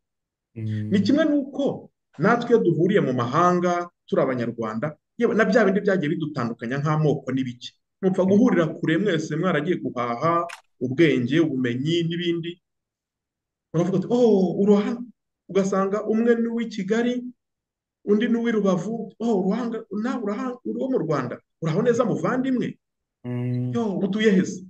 Ugasanga niwe ubona hafi akubereye umuvandimwe, mpaka nimero kawe ka telefone. Ubura turi abavandimwe, hari ugize ikibazo ajya abwira undi, hari ugize ibirori ajya atumira undi, muvukana muteze, ntazi na ba nyogosenge, ntazi n'ababyeyi bawe, ariko arakwita umuvandimwe. Abarejiyo bo barabyumva kuturusha. Abarejiyo nibo bagira gutya, uraho neza muvandimwe, Mm. waramutse muvandimwe. Mm. Ugasanga nk'umukecuru w'imyaka 80 arimo guhamagara umwana w'imyaka 15, waramutse muvandimwe. Mm. Utabizi, uyu mukecuru uzavukana n'aka kana. Mu yandi magambo, ubuvandimwe mu Kiyahudi, umuco wa Kiyahudi, kimwe n'umuco nyarwanda, n'umuco muri rusange w'Abanyafurika, buraguye kandi buragutse. Mm. Noneho ariko ntabwo nari nagera ku ngingo nyirizina y'abo bana bavuga, y'abo bana bavuga. Ngiye noneho kwerekana aho bavuga ko Yezu nyina ari Mariya. Aho ho ni henshi. Mm. Haba mu ivanjiri ya Matayo, umutwe wa mbere umurongo wa 18, dore uko Yezu Kristu yavutse, nyina Mariya. Mm. Nyina Mariya. Hano baravuga ngo nyina wa Yezu ni Mariya. Hano ndumva ntawe ubihakana. Mm. Ngo yari yarasabwe na Yosefu. Iyo dusomye muri Matayo umutwe wa 2 umurongo wa 11, binjiye mu nzu babona umwana na nyina, nuko barapfukama baramuramya. Igihe ba banyabwenge bajyaga kuramya umwana Yezu i Betelehemu, umwana na nyina. Bari kwerekana ko Mariya ari nyina wa Yezu. Mu byakozwe n'intumwa umutwe wa mbere umurongo wa 14 haranditse ngo bose barangwaga n'umutima umwe, bagashishikarira gusenga, bari kumwe n'abagore bamwe barimo Mariya nyina wa Yezu, ariko bakongeraho n'abavandimwe be. Ni ukuvuga ngo Yezu ni umwana wa Mariya. Afite imyaka 12, Yezu yatuwe Imana, nako yagiye i Yerusalemu kwigisha. Ko yagiye i Yerusalemu kwigisha, aranigisha ndetse arazimira gumayo, baramushakashaka. Reka mbisome batagira ngo ndimo kubihimba, noneho bambwire abandi bana basigaye. Ngiye noneho muri gahunda yo kuringaniza imbyaro. Hano muri iyi cano tugiye kuvuga kuri gahunda yo kuringaniza imbyaro, bansubize abadukurikiye. Luka umutwe wa 2 umurongo wa 41 kugera ku wa 45 handitse gutya: uko umwaka utashye, ababyeyi be, ndavuga ababyeyi Bibiliya iravuga ababyeyi ba Yezu, ababyeyi be bajyaga i Yerusalemu guhimbaza umunsi mukuru wa Pasika. Nuko umwana amaze imyaka 12 bajyanayo uko babimenyereye ku munsi mukuru. Iminsi mikuru irangiye barataha, umwana Yezu asigara i Yerusalemu, ababyeyi be batabizi. Bagenda urugendo rw'umunsi wose, bakeka ko ari kumwe nabo mu bo bagendana. Hanyuma bamushakira muri bene wabo no mu bamenyi, bamubuze basubiye Yerusalemu bamushaka. Munyumvire, aba babyeyi Yosefu na Mariya bagiye i Yerusalemu iminsi 3 yose, igashira bashakashaka Yezu, yigumiye i Yerusalemu. Nibatubwiye abandi bandi, batubwiye ko ari nyina Mariya na Yosefu bagiye gushaka Yezu. Abandi bana babandi batubwiye barimo Yakobo, Yosefu, Simoni na Yuda bari hehe? Ko Yezu niba ari we mwana w'imfura wa Mariya, uko Bibiliya bivuga, Mariya yari isugi, asama ku bwa Roho Mutagatifu, asama abyara Yezu, niwe wa mbere. None se abandi bana babasize mu rugo? Cyangwa abandi bana Mariya yababyaye nyuma y'imyaka 12? Kuki Bibiliya itatubwira ko abo bana nabo babajyanye i Yerusalemu? Emi, ahantu urahumva? Ubwo wenda Bikira Mariya se bambwira ngo yaringanije imbyaro, amara imyaka 12 atari yabyara, nyine Yezu afite imyaka 12, ubwo nyine bavuye i Yerusalemu abona kubyara abo bana, abandi bana 4. None se ko Yakobo batubwira ko ni imibare, ko Yakobo batubwira ko yari mu ntumwa za Yezu, Yezu ko yatoye intumwa afite imyaka 27, yamazanye n'intumwa ze imyaka ingahe? 3. Ni ukuvuga ngo yaba yaratoye muri barumuna be Yakobo afite nka 15. Niba Yezu yari afite 12, kuko batwereka ko kuri 12 nta wundi mwana, kuko bari bafite Yezu gusa agiye Yerusalemu, nta wundi mwana wari wakavuka. Kandi Bibiliya irimo kubitwereka. N'ikimenyimenyi niwe bashakashaka, n'ikimenyimenyi batubwiye abagiye Yerusalemu. abo bandi bana bavutse nyuma y'imyaka 12 Yezu avutse afite 12, habaye gahunda yo kuringaniza imbyaro. Ibyo bamwe bita onapo byari byaraje se, byari byaragenze bite? Eh, Donc ariko Bibiliya bisaba padi nanjye nawe kubaza akabazo aho ngaho, none se ubwo mm, Yozefu ariko barabanaga umugabo we nyine, baratubwira ko banajyanye barabana. baranajyanye, none se ko iyo umugabo n'umugore babana nyine nyine mu ngaruka zabyo hazamo no kubyara, ubwo yenda muri Bible nta byanditse mu ubwo Hazamo kuryamana, gusangira ikiryamo kimwe, yego. Eh, ubwo ngubwo byari we, ubwo byari bimeze bite we ko ntacyo mutubwiraho nyine, uwo mugabo we yaravuze Nicyo ndaza izo kuvuga mbaraga ku yazivanye mwanzuro. zo. Eh, Icyo ni ikibazo cyiza, nicyo ndaza kuvuga ku mwanzuro, mm, nicyo ndasozerezaho nimvuga conclusion. Bantu mudukurikiye muze kuba maso, ndacyari mu bintu bimeze nk'imibare. mm, Ndaza kuvuga ku mwanzuro, mvuge umwanya wa Yozefu n'uburyo byagenze. Uburyo mm, kandi natangiye mvuga ngo Bikira Mariya ntabwo ari umugore biologike mm, wa yo wa wa Yozefu. Bikira Mariya ni épouse du Saint-Esprit, ni umugeni wa Roho Mutagatifu, ni eh, umugeni wa Roho Mutagatifu. kuko niwe bakoranye imibonano mpuzabitsina. Ntabwo twavuga gutyo, byaba ari ibintu bisona nabi. Yaba ari Niwe abantu. ububasha bwa nyir'ijuru, ububasha Mm, bwa Roho Mutagatifu bwaramubundikiye mu gicucu, asama ku bwa Roho Mutagatifu. Ni mm, ukuvuga igifaransa nicyo kibivuga neza, elle a été faite par l'Esprit Saint mm, sans violer la mm, virginité. Ni ukuvuga ngo yasamwe, yarumbutse, voilà, yarumbutse abyara umwana w'Imana ku bwa Roho Mutagatifu, hatabaye igikorwa cy'umugabo n'umugore, hatabaye igikorwa cyo guhura k'umugabo n'umugore. Ibyo biri muri Luka umutwe wa mbere, kandi naho havuga ngo koko nta kinanira Imana. mm, Rien n'est impossible à Dieu. Ako kajambo karakomeye, koko nta kinanira Imana. mm, Ariko icyo kibazo ubajije nicyo ndaza gusozerezaho, nicyo nagize umwanzuro. mm, Noneho ikindi noneho kitwereka abo bana mm, nari ndimo kuvuga ni ese i Yerusalemu kuki batatubwira ko abandi bana babajyanye, abo batubwira. mm, Navuga ngo nta na hamwe Bibiliya itubwira ngo abana ba Mariya bacu, bavuga gusa abavandimwe ba Yezu. mm, Icya kabiri, nta na hamwe Bibiliya itubwira ko mu kujya i Yerusalemu bajyanye abandi bana, mm. kandi batubwira ko Yozefu yari umugabo w'intungane. Sinzi niba noneho Bibiliya bamwe baburanya Yozefu ngo nta butungane bwe, ngo yatoneshaga Yezu akaba ari we ajyana abandi bana akabata mu rugo akabakingirana mu nzu. Ntaho babitubwira. Mm, Batubwira ko Yozefu yari umugabo w'intungane.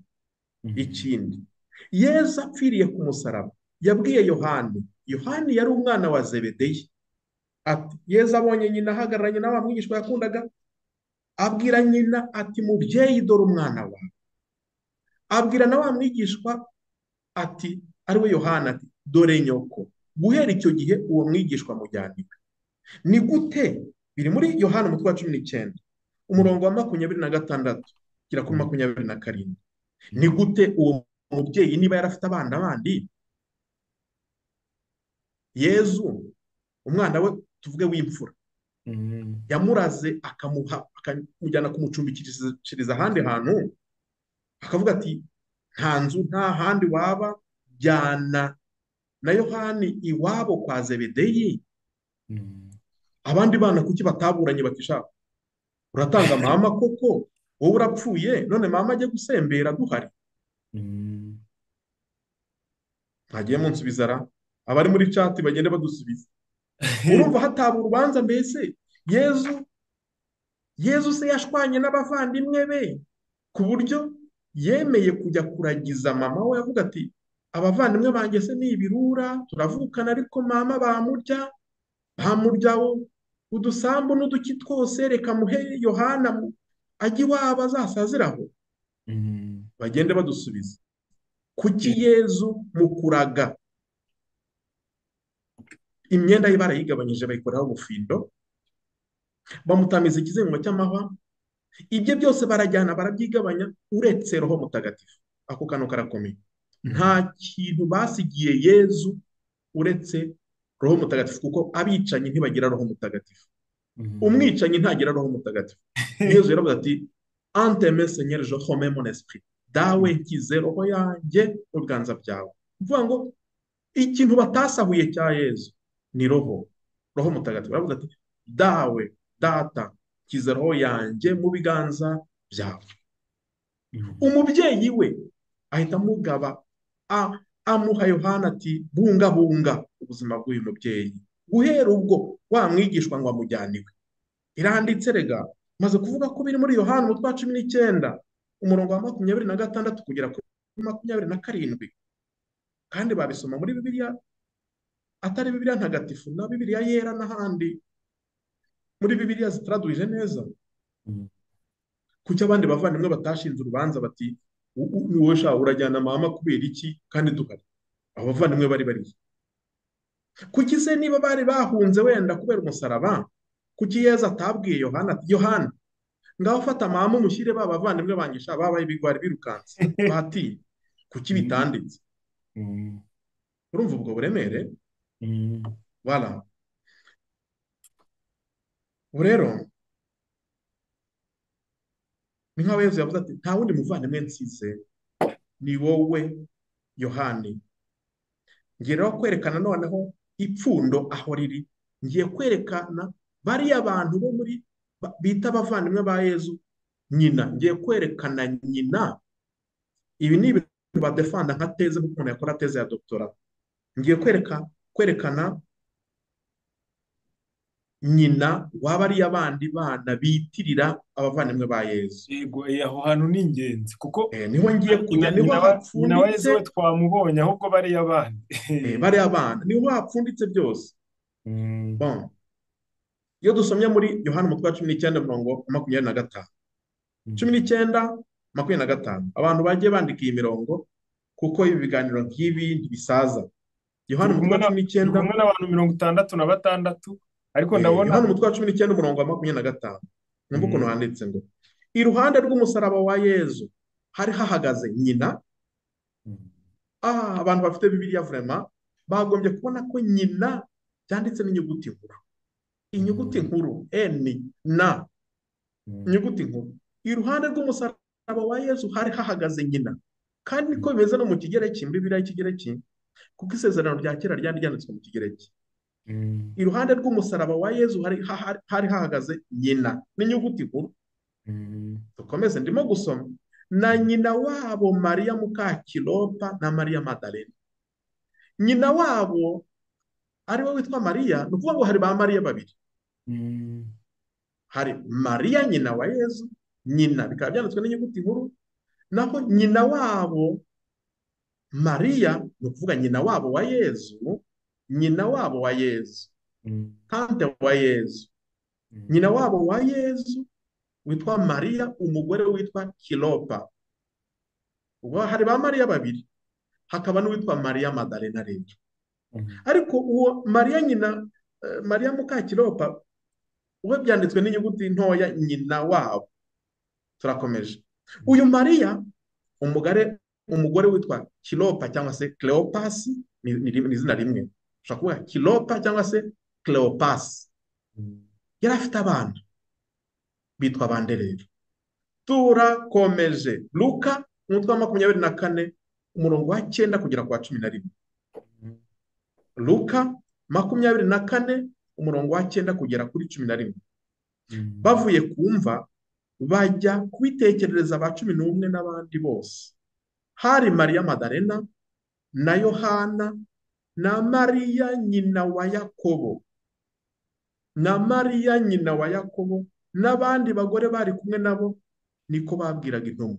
Tubonye noneho voilà, mu Kigereki baravuga ngo ereka cyangwa se eureka. Eureka no kuvuga ngo navumbuye. J'ai trouvé, j'ai découvert. Mariya nyina wa Yakobo aha se nyamuneka abantu badukurikiye se barakurikiye cyangwa basinziye? oya barakurikiye bari tayari ndi kubibona. none ni ukuvuga ngo wa Yakobo twibazaga, wa Yakobo batubwira ko ari umuvandimwe wa Yezu, ariko twabisomye mu ivanjiri y'Amatayo. hari umuntu ubajije ngo ese kuki ngo batatugaragariza aho abo bavandimwe bari bari igihe Bikira Mariya yari yifungiranye mu nzu ari kumwe n'intumwa. Voilà, niyo ni argument. Kuki niba abo bantu ari abana ba Mariya, uwo muntu arakoze ahubwo, ubwo ndabyongera ku bushakashatsi, yitwa ni gute niba uwo muntu arakoze cyane, ndamushimiye. Niba batubwira ko Mariya yari afite abandi bana, kuki mu gihe cy'icyunamo cyo gutegereza izuka cyangwa se bigunze kubera gutinya abayahudi, abo bavandimwe bandi bavukana na Yezu baba barabyawe na Mariya, kuki bo batifungiranye hamwe n'intumwa muri senakle bategereje, cyangwa se bigunze hamwe, cyangwa se bari ku cyo twita ikiriyo, bacanye umuriro bati turi mu kangaratete twapfushije umuvandimwe, bo bari bariye. Nicyo ni ikibazo gikomeye. Uwo muvandimwe vraiment ampaye urumuri rwisumbuyeho, arakoze. Tubonye noneho babandi, niba abantu bakurikiye muri Matayo 13 umurongo wa 55 kugera kuri 56, twabonye babandi bitwa abavandimwe ba Yezu, twababonye. Twabonyemo uwitwa Yakobo. None Yakobo batubwiye hano ko ari umwana witwa Mariya. Mariya akaba ari nyina wabo wa Yezu, ni ukuvuga ni wo mu muryango wa Bikira Mariya. Hari ba Mariya babiri, ni ba Mariya babiri, ubwo ni ba Mariya babiri batandukanye. Ni ba Mariya babiri batandukanye. Ngiye no kugenda mbereka indi mirongo myinshi ya Bibiliya ibereka buri mwana. Umwe ntitumubonye Yakobo se, bavuye kumva bajya kubitekereza 11 n'abandi bose, hari Mariya Madarena na Yohana na Mariya nyina wa Yakobo n'abandi bagore bari kumwe nabo, niko babwiraga intumwa. Biri muri Luka umutwe wa 24 umurongo wa 9 kugera kuri 11. Ubwo wenda barashobora kumbaza bati none se utubwiye Yakobo, ariko reka mbereke nanone aho biri presi muri Mariko 16 umurongo wa 1. Mariko 16 umurongo wa 1. Isabato irangiye, Mariya Madarena na Mariya nyina wa Yakobo murumva, isabato irangiye, Mariya Madarena na Mariya nyina wa Yakobo na Salome bagura imibavu yo kumusiga. Nuko mu gitondo cya kare kuwa mbere w'isabato bajya kumva izuba rirashe. Tubonye noneho undi mushiki wa Yezu. Twe mu Kinyarwanda twavuga tuti mushiki wabo wa Yezu. Babandi bavuga ngo bashiki be ntitubatunze. Noneho tubonye ahubwo izina ry'umwe muri abo bashiki. Ni imibare no kugenda buhoro buhoro. Donc isabato irangiye, wa wundi Mariya Madarena na Mariya nyina wa Yakobo, umugore witwa Kilopa cyangwa se Cleopas. Uwo Mariya umugore madamu wa Cleopas, tumaze kubona ko afite abana kugeza ubu babiri. Afite umwana witwa Yakobo, afite n'umukobwa witwa Salome. Bagura imibavu yo kujya gusiga umubiri wa Yezu. Nuko mu gitondo cya kare kuwa mbere wa sabato bajya kumva izuba rirashe. Turakomeje. Ni ukuvuga ngo bariya bana ntabwo ari aba Bikira Mariya, ahubwo n'abundi Mariya mwene wabo wa Bikira Mariya. Uwo mwene wabo wa Bikira Mariya akaba ari umugore witwa Kilopa cyangwa se Cleopas. Biranditse hano muri Bibiliya. Bikira Mariya atandukanye nabo ba Mariya, abo ba Mariya bandi bo ntabwo bafite Bikira, ntabiriho. Bikira ntayiriho, kandi noneho ntabwo ari Mariya nyina wa Yezu, kuko barimo kutubwira ko Bikira Mariya arahari, noneho hakaba n'abo ba Mariya bandi. Ndacyakomeje gusoma imirongo ya Bibiliya. Bon, tugende muri Mariko 15 umurongo wa 47. Mariko 15, Mariko 15 umurongo wa 47. Nuko Mariya Madarena na Mariya nyina wa Yozeto bitegereza aho bamushyize. Kakantu se turakurikiye. Hari umuntu uvuze akantu keza mu byo witwa Dusengehirwa Bosco. iki kiganiro ni cyiza, ni cyiza pe, kandi buri wese umurikiwe na Roho Mutagatifu ntabwo yagakwiye kuba atazi ko Imana itari gutoranya uzakiza isi ngo imukure mu kavuyo k'imiryango. Yagombaga kuvuka ahihariye kuko nawe ni Imana. ye turakomeje, arakoze cyane. Noneho ngeze ku mwana wundi, twabonye Yakobo, tubonye mama we ko ari yitwa Mariya ariko muka Kilopa. Tubonye n'umukobwa witwa Salome ko mama we yitwa Mariya akaba ari umugore witwa Kilopa cyangwa se Cleopas. Tubonye n'undi mwana wa gatatu ari we Yosefu. Sinzi niba abantu bakurikiye muri Mariko 15 umurongo wa 47. Nuko Mariya Madarena na Mariya nyina wa Yoze cyangwa se Yosefu bitegereza aho bamushyize. None ukuvuga ngo tubonye ahubwo ko n'uriya mwana Yosefu avukana na Yakobo akavukana na Salome. Turakomeje. Matayo 27 umurongo wa 55 kugera ku 56 ye kwasoma. Hari abagore benshi bareberaga kure. Aba bagore turimo kuvuga bareberaga kure, bayitegerezaga nka hariya ku gasozi. Mariya we yari akurikiye umusaraba wa Yezu, ntabwo yareberaga kure. Kakantu sinzi niba abantu bane kumva, nako bita mu gifaransa subtilité, akantu gasaba ubwenge k'inyurabwenge. Subtilité, umuntu wita areremba ntabwo yakumva. Aba bagore, yaba Mariya Madarena, yaba Mariya muka Kilopa, umugore wa Kilopa, akaba ari mama w'abana tumaze kubona Salome, Yakobo na Yosefu, bitegerezaga kure. Abo ni abari barakurikiye Yezu kuva muri Galileya bamukorera, barimo Mariya Madarena na Mariya nyina wa Yakobo na Yosefu na nyina wa bene Zebedeyi. Noneho birimo kugenda bisobanuka kurushaho ko tugenda dutera gatanu. Noneho hano bavuze ko ari Mariya nyina wa Yakobo, akaba nyina wa Yosefu. Bo bareberaga kure, bategereye mu gihe Bikira Mariya we yabaga neza muzi ko ari nawe wakiriye umurambo wa Yezu. Ni ukuvuga ngo ni ba Mariya babiri, ahubwo icyo gihe hari izina Mariya ryari ryeze, ryari ryeze rifitwe n'abantu benshi. Ubundi tutagiye muri byinshi, uyu yari Mariya, yari kuzine wa Bikira Mariya, akaba yarafite abo bana. Tumaze kubona Yakobo muto, twita muto, tukabona Yosefu na Salome ko ari abana bitwa Mariya, akaba ari umugore wa Kilopa. Kire kuwaza akambwira ngo uwo Mariya ubwo ni umugore wa Yosefu, yababeshye. Ntaho batubwira ko Bikira Mariya yigeze apfakara ngo ashaka n'uwitwa Kilopa. Ntawe bitubwira. Muri Mariko 15 umurongo wa 40 kugera kuri 41, hari n'abandi bagore bareberaga kure, barimo Mariya Madarena na Mariya nyina wa Yakobo muto na Yoze na Salome, bajyaga bakurikira Yezu kandi bamukorera igihe yari muri Galileya. Noneho barimo kugenda bisobanura, batubwiye abana bangahe? Batatu.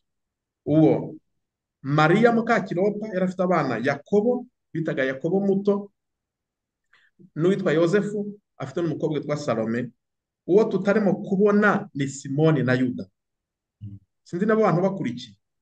Simoni na Yuda b'abavandimwe batubwiye mbere bitwa abavandimwe ba Yezu, bo bari he? Simoni na Yuda. Simoni nta hantu na hamwe muri Bibiliya batubwira nyina w'uyu Simoni. Muri Bibiliya nta hantu. Abandi turimo kugenda dukora ubushakashatsi, twabonye ko Yosefu, tubonye Yakobo, tubonye Salome ko ari abana b'uwo Mariya muka Kilopa. Naho Simoni ho ntaho batubwira nyina. Impamvu ni iki? Kuki iyi silence biblique? Tuzi ko no muri Bibiliya na Dawudi bari bamwibagiwe cyagiye yagiye mu matungo. Mwibuke Samweli igihe yajyaga gusiga amavuta, bati nta wundi mwana mufite? Bati ntawe da. Bati ntawe. Kireka batazi Bibiliya. Bari bamwibagiwe, bati bamwibagiwe.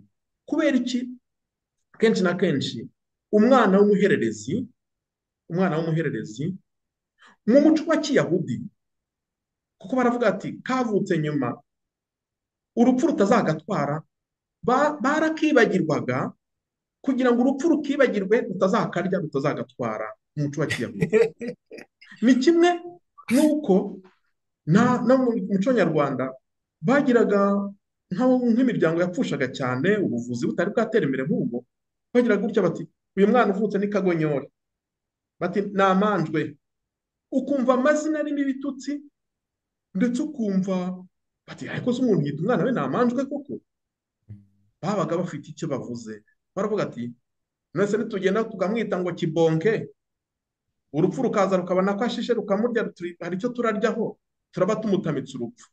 Niyo mpamvu babitaga amazina agayitse yo kubangisha, ko abo bana bavutse bakabangisha urupfu. No mu muco nyarwanda byari birimo.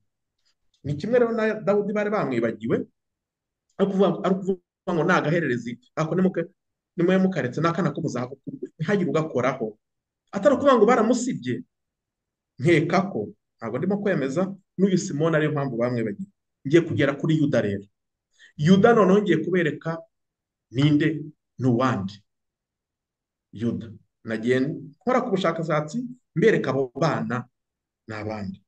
Yuda we yivugira uwo ari we mu ibaruwa ya Yuda. Hari abatazi ko muri Bibiliya harimo akabaruwa kagufi cyane kanditswe n'uyu Yuda. Ntabwo ari Yuda Isikariyoti, ntabwo ari Yuda umwe wagambaniye Yezu. Mwumve uko abivuga. Yuda ifite umutwe umwe n'ubundi. Yuda umutwe umwe, turebe ku murongo wa mbere. Njyewe Yuda, abazashaka bazasome ako kabaruwa ka Yuda. Njyewe Yuda, umugaragu wa Yezu Kristo n'umuvandimwe wa Yakobo, ku bahamagawe kandi bakunzwe n'Imana bakarindwa na Yezu Kristo, nimusenderezwe impuhwe n'amahoro n'urukundo. Ibi nabyongeraho iki? Ubwe Yuda yivugira ko ari umuvandimwe wa Yakobo. Mu yandi magambo, Yuda niba avindimwe na Yakobo, Yuda ni umwana wa Mariya muka Kilopa, umugore wa Cleopasi. Kuko Yuda hano arabyivugira ati njyewe Yuda, umuvandimwe, umugaragu wa Yezu Kristo. Ariko ubundi tutigire duhariranye, abantu badakurikira badasoma neza Bibiliya, mugira ngo Yakobo yari akomeye kuruta Yezu. Kuki Yuda, ko dukurura twishyira ngo mvukana na kana ukomeye, kuki muri iyi baruwa Yuda atanditse ngo njyewe Yuda murumuna wa Yezu Kristo? Nibura tubimenye, ahubwo akavuga ati njyewe Yuda umugaragu wa Yezu Kristo. Kuki yavuze ngo umugaragu wa Yezu Kristo? Nta nubwo yavuze ngo njyewe Yuda mwene wabo wa Yezu Kristo. Reka da. Ahubwo aravuga ati njyewe Yuda umugaragu wa Yezu Kristo, nkaba n'umuvandimwe wa Yakobo, ku bahamagawe kandi bakunzwe n'Imana bakarindwa na Yezu Kristo, nimusenderezwe impuhwe n'amahoro n'urukundo. Hano siniriwe mvuga byinshi, tubonye ba bana bose ubabyara. Uwo tutabonye umubyara ni Simoni, kandi mvuze impamvu bashobora kuba baramwibagiwe. Tubonye ko Salome, Yakobo, Yuda, Yozefu, abo babyarwa n'undi Mariya, atari Bikira Mariya, n'undi Mariya umugore witwa Kilopa cyangwa se Cleopasi. Mu yandi magambo, nta bandi bana Bikira Mariya yabyaye, nta n'abo Bibiliya itubwira, nta n'aho Bibiliya itubwira ngo abana ba Mariya, batubwira ko ari abavandimwe ba Yezu. Baratubwira ngo ni abavandimwe ba Yezu. Umwanzuro rero, umwanzuro mu Kiyahudi, nta mubyara wanjye ubaho, nta murumuna wanjye wo kwa data wacu ubaho. Abo bose bitwa murumuna wanjye, umuvandimwe wanjye, mushiki wanjye, nk'aho tuvukana mu nda imwe ya data na mama. Uwo ni umwanzuro wa mbere.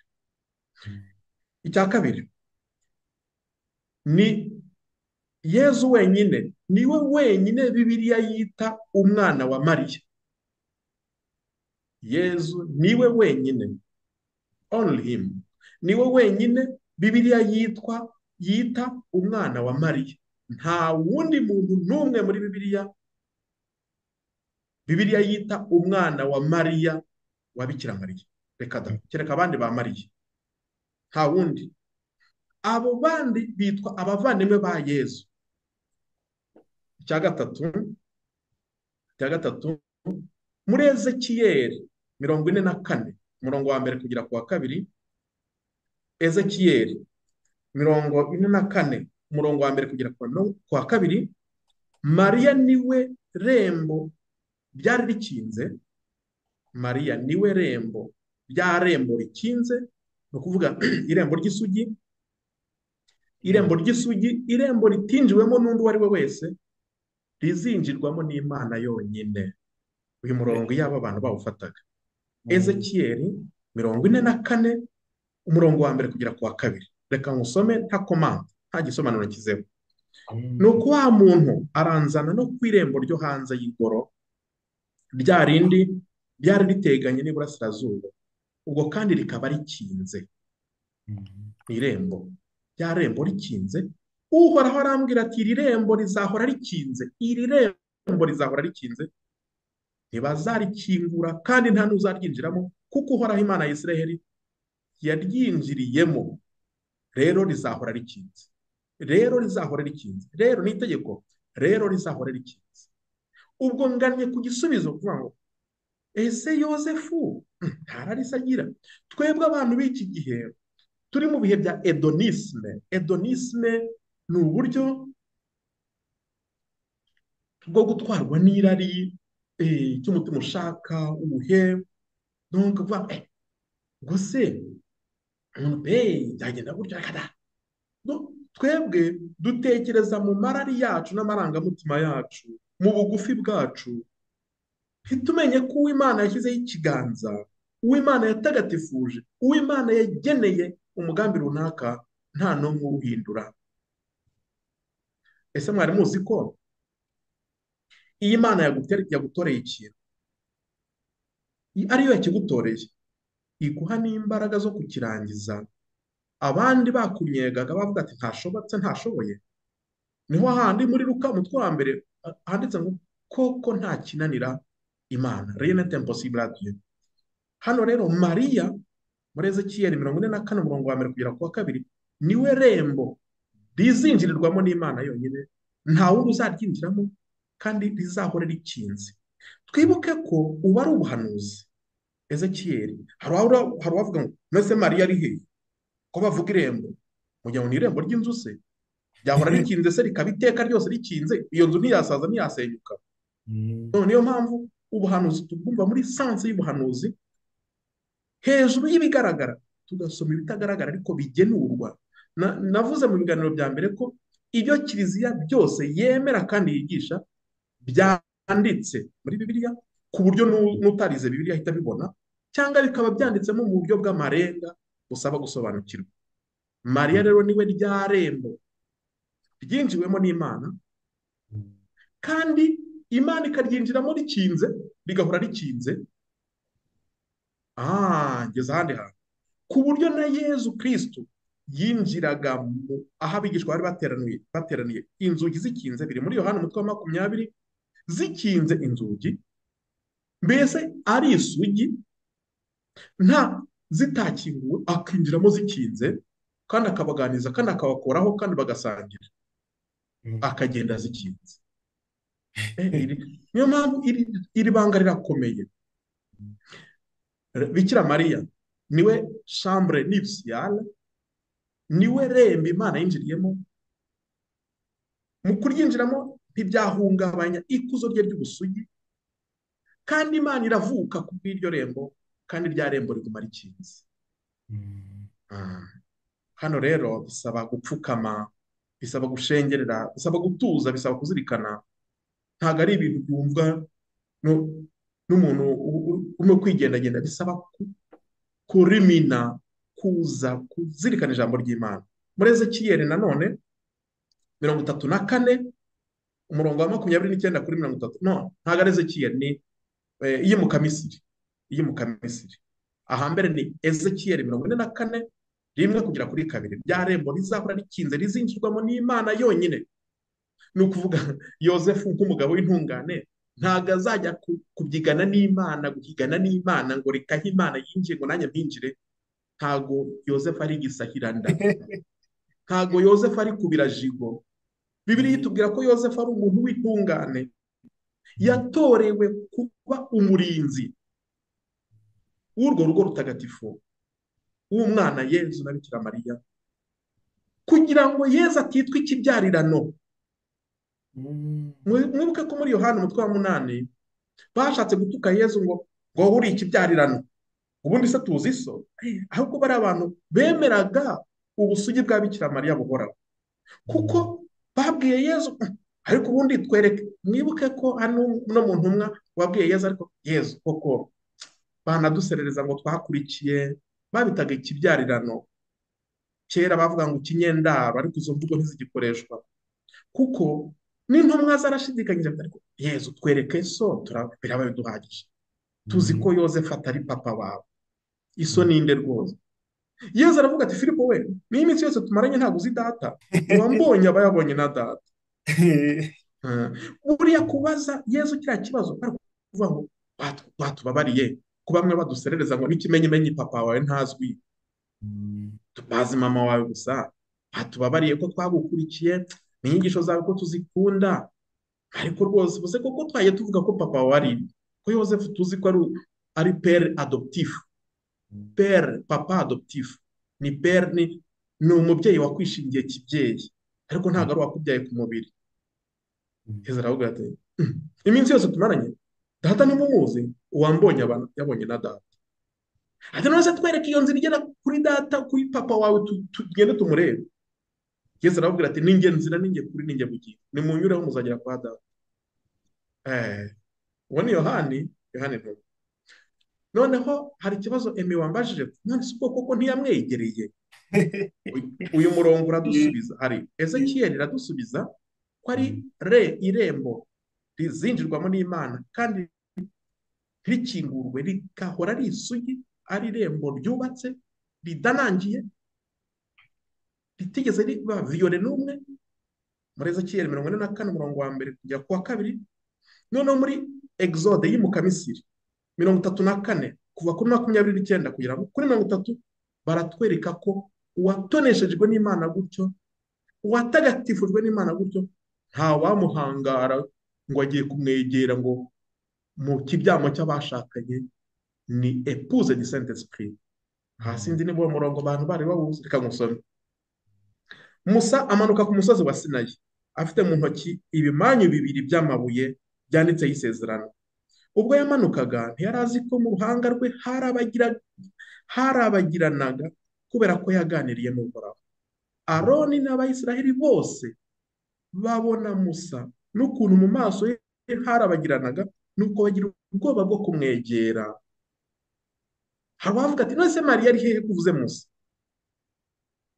Ibyanditswe bitagatifu bituma dusobanukirwa n'amabanga y'Imana.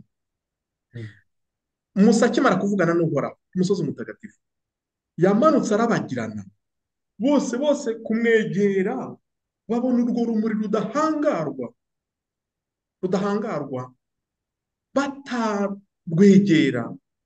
batarwegera. Ni Musa wabatinyuye, agenda babwira, baganiriza.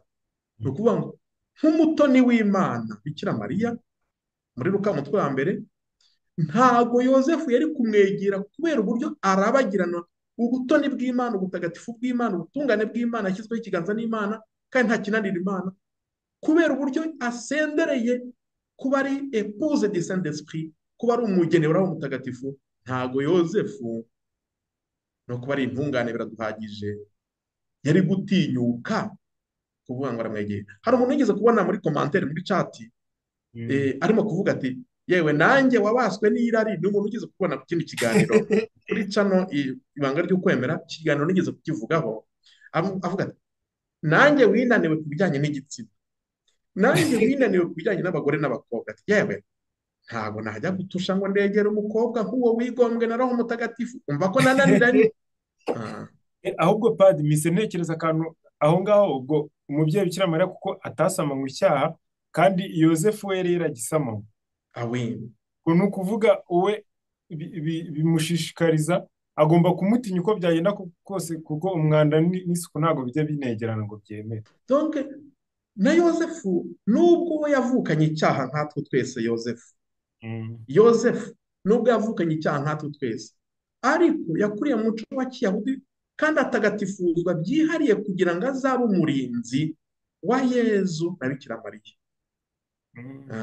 Ni nk'uko twavukanye icyaha twese, ariko batisimu ikaba yagutagatifuza, ubuyobokamana, kuyoboka Imana ikaba byagutagatifuza, ukagira ibyo wirinda kandi ntubeho uzinze umunya, ntubeho upfunyaraye uti nirinze ibi n'ibi, kuko uzarebe umuntu watsinze ingeso runaka, umuntu wavuye mu cyaha runaka, ntago bimuvuna, abaho yemye yishimye, mu gihe wa wundi ukiri muri cya cyaha avuga ati mbega umusaraba uriya afite, uraza ko atabikora, uraza ko atameze gutya, buriya bahate.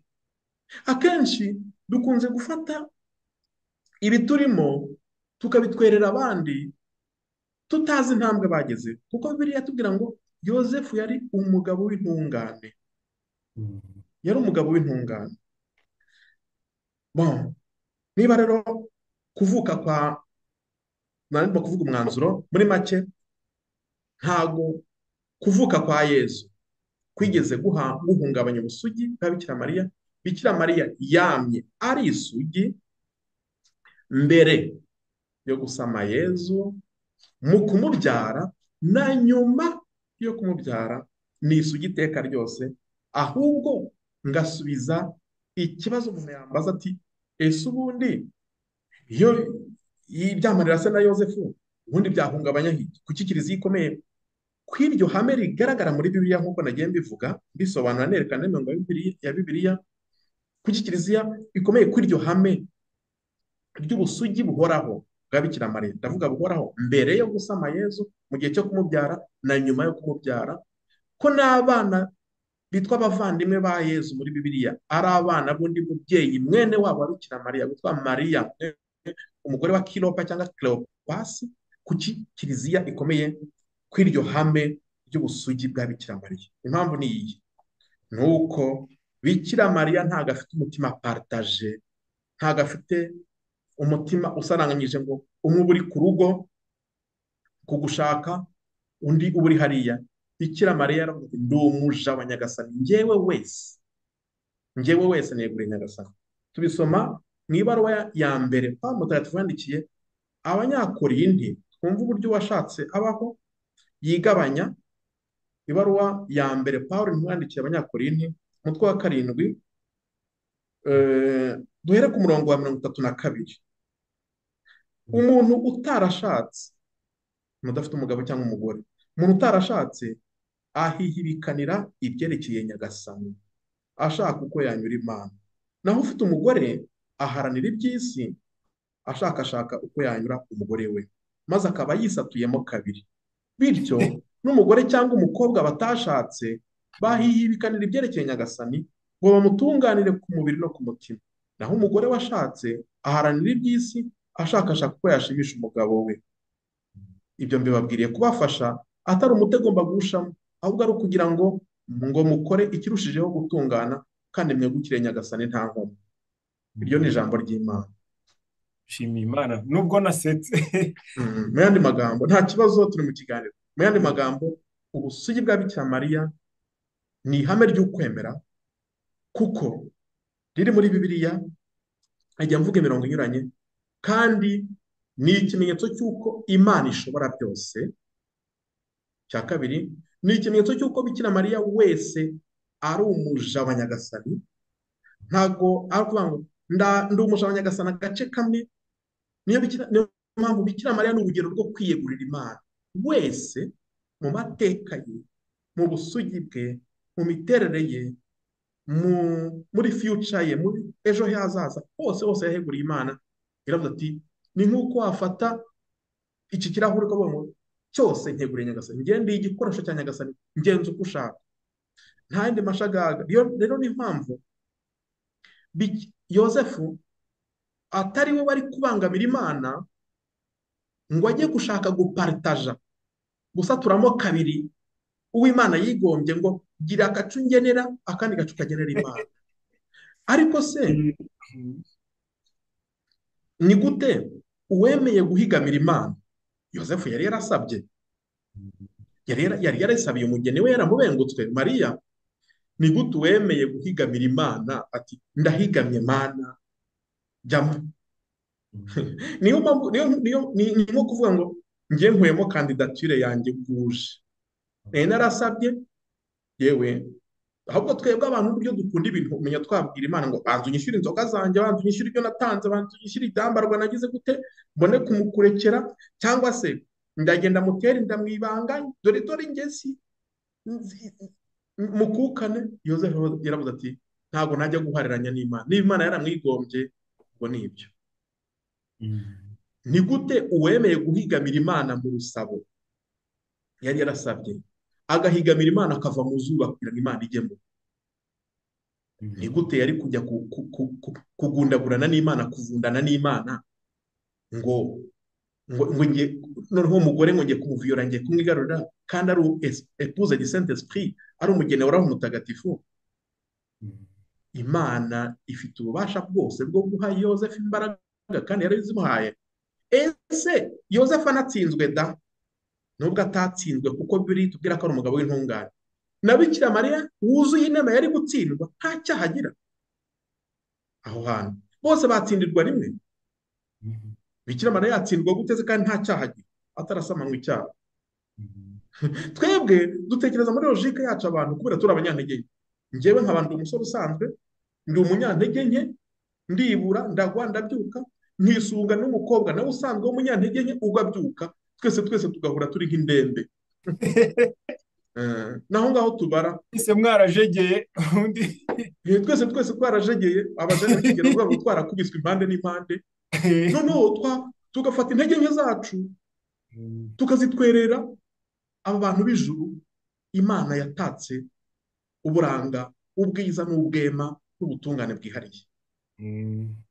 Mbese Bikira Mariya ni urugero rw'uwirunguye wese n'umujana Nyagasani. Murakoze. Sinzi niba hari ibibazo bagiye batubaza ngo bisubize muri make dusoza.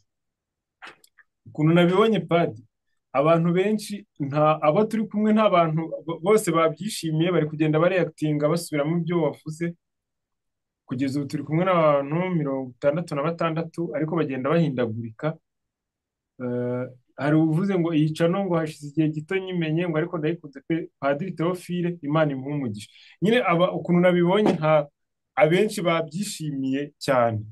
Nubwo njyewe hari ikibazo nifuza kukubaza, nari nsanzwe ngifite ariko ubu ngubu gihise kigira imbaraga. Uko twe dufite amahirwe yo kuba dufite umubyeyi Bikira Mariya n'umuhungu we, n'ibyo tubakesha na serivisi baturanda, nshatse nabivuga muri sanse, hari abaserivisi umubyeyi Bikira Mariya, hari serivisi aturanda n'umwana we Yezu. None ikibazo nshaka kubaza abantu babayeho mbere, urabona gutya Kiliziya imaze imyaka 2023 ibaye, urasi ibyo? Kandi twize mu mateka ko isi imaze imyaka myinshi byatari, ko abantu babayeho mbere yuko nyine umubyeyi Bikira Mariya aba hari n'umwana w'ubwoko badukoreye bino byiza bari kudukorera. Ubwo ntabwo ari akarengane? Ni ikibazo cyiza. Hari umusaza wagisubije neza ku buryo bwiza busekeje. Umusaza mwagiranye ikiganiro naragikurikiye kirandyohera cyane, witwa Yozefu kugira ngo Faustin yarabisubije sinabyumva yagisubije neza cyane. Nanjye nakongeraho agakeregeshwa kanye, nubwo ntabivuga neza nkawe ku buryo buryoshye nkawe, ariko iyi Kiliziya tureba ya Nyagasani Yezu Kristo yasamwe, iyi Kiliziya ndavuga Kiliziya yasamwe n'Imana Data mu isezerano rya kera.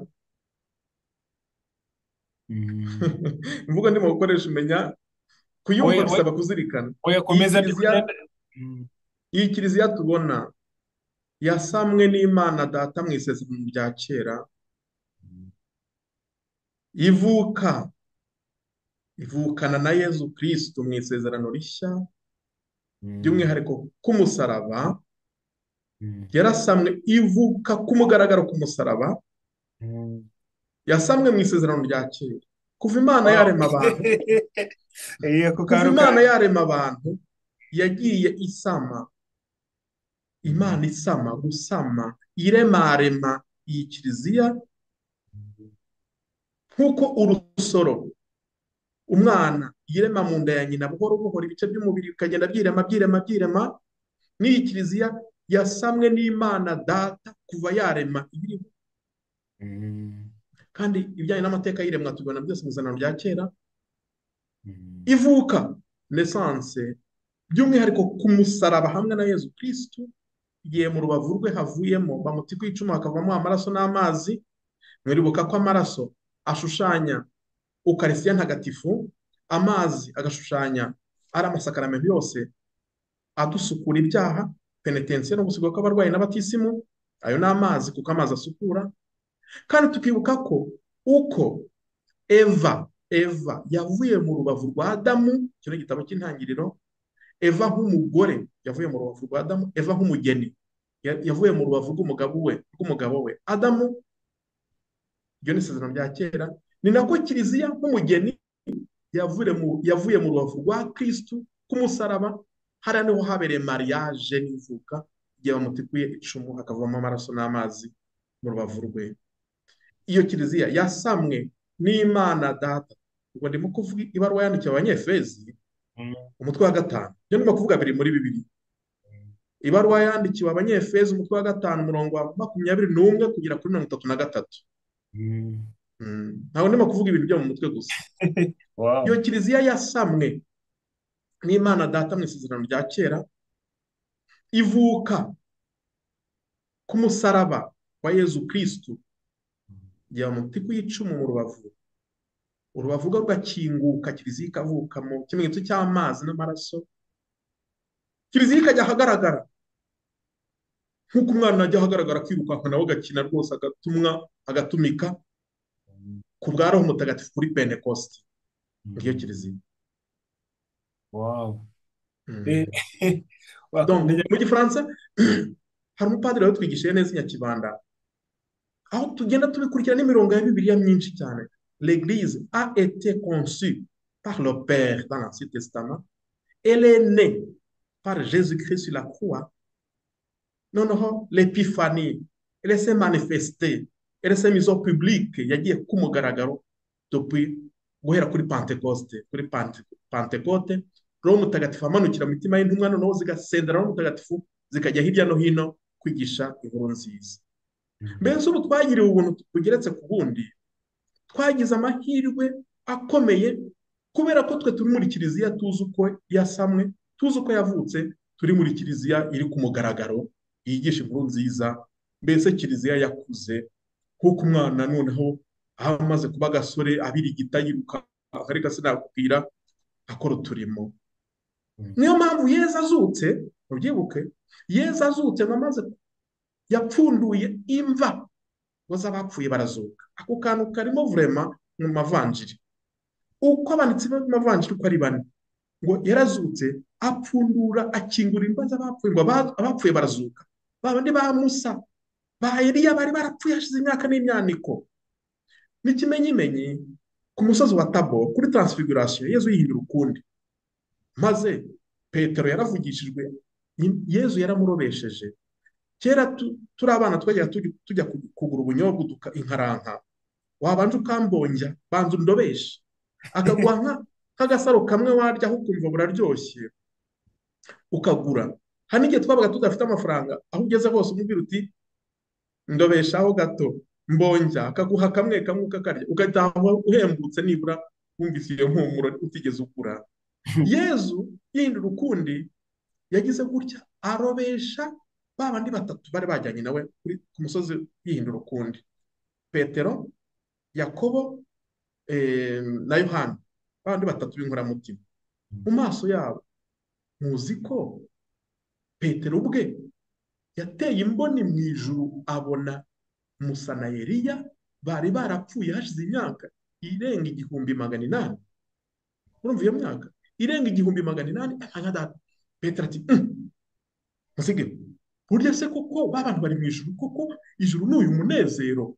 Petero aravugishwa ati ntabwo nasubira ku isi rwose, ngiye kubaka hano, turaba hano. Araniyibagirwa.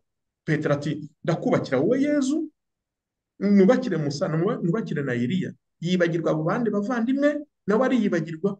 Ni nko kuvugishwa ati ntudusubize muri ya mage yo mu isi, reka tugume hano rwose, ahantu hari Musa hari na Eliya.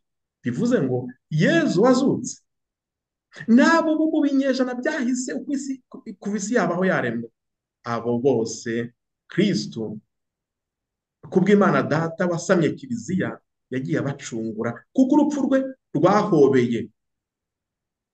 Naho nsozereje vraiment, urupfu rwa Yezu ruhobera abariho, ruraduhobera twe abariho ubu, rugahobera abazabaho, ku buryo uzabishaka wese nta n'umwe utagerwaho n'urupfu n'izuka bya Nyagasani, ngo abeho kandi agire ubuzima busagambye.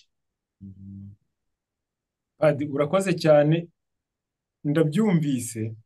Ntabwo nanjye nari maze igihe kinini mbyibazaho, ariko kubera ko nanjye hari igihe yenda dukunda kugira disikisiyo n'abandi bantu ku bijyanye n'ukwemera, wasanga hari n'uwari kuzabimbaza, ariko ndi kubona hari n'undi muntu wishimye. Abantu nyine barishimye ngo yewe ngo ariko mana ngo Padiri, Imana ihoraho ngo ibarinde kandi ibahe umugisha, ahita ashyiraho n'imitima myinshi n'amabizu menshi.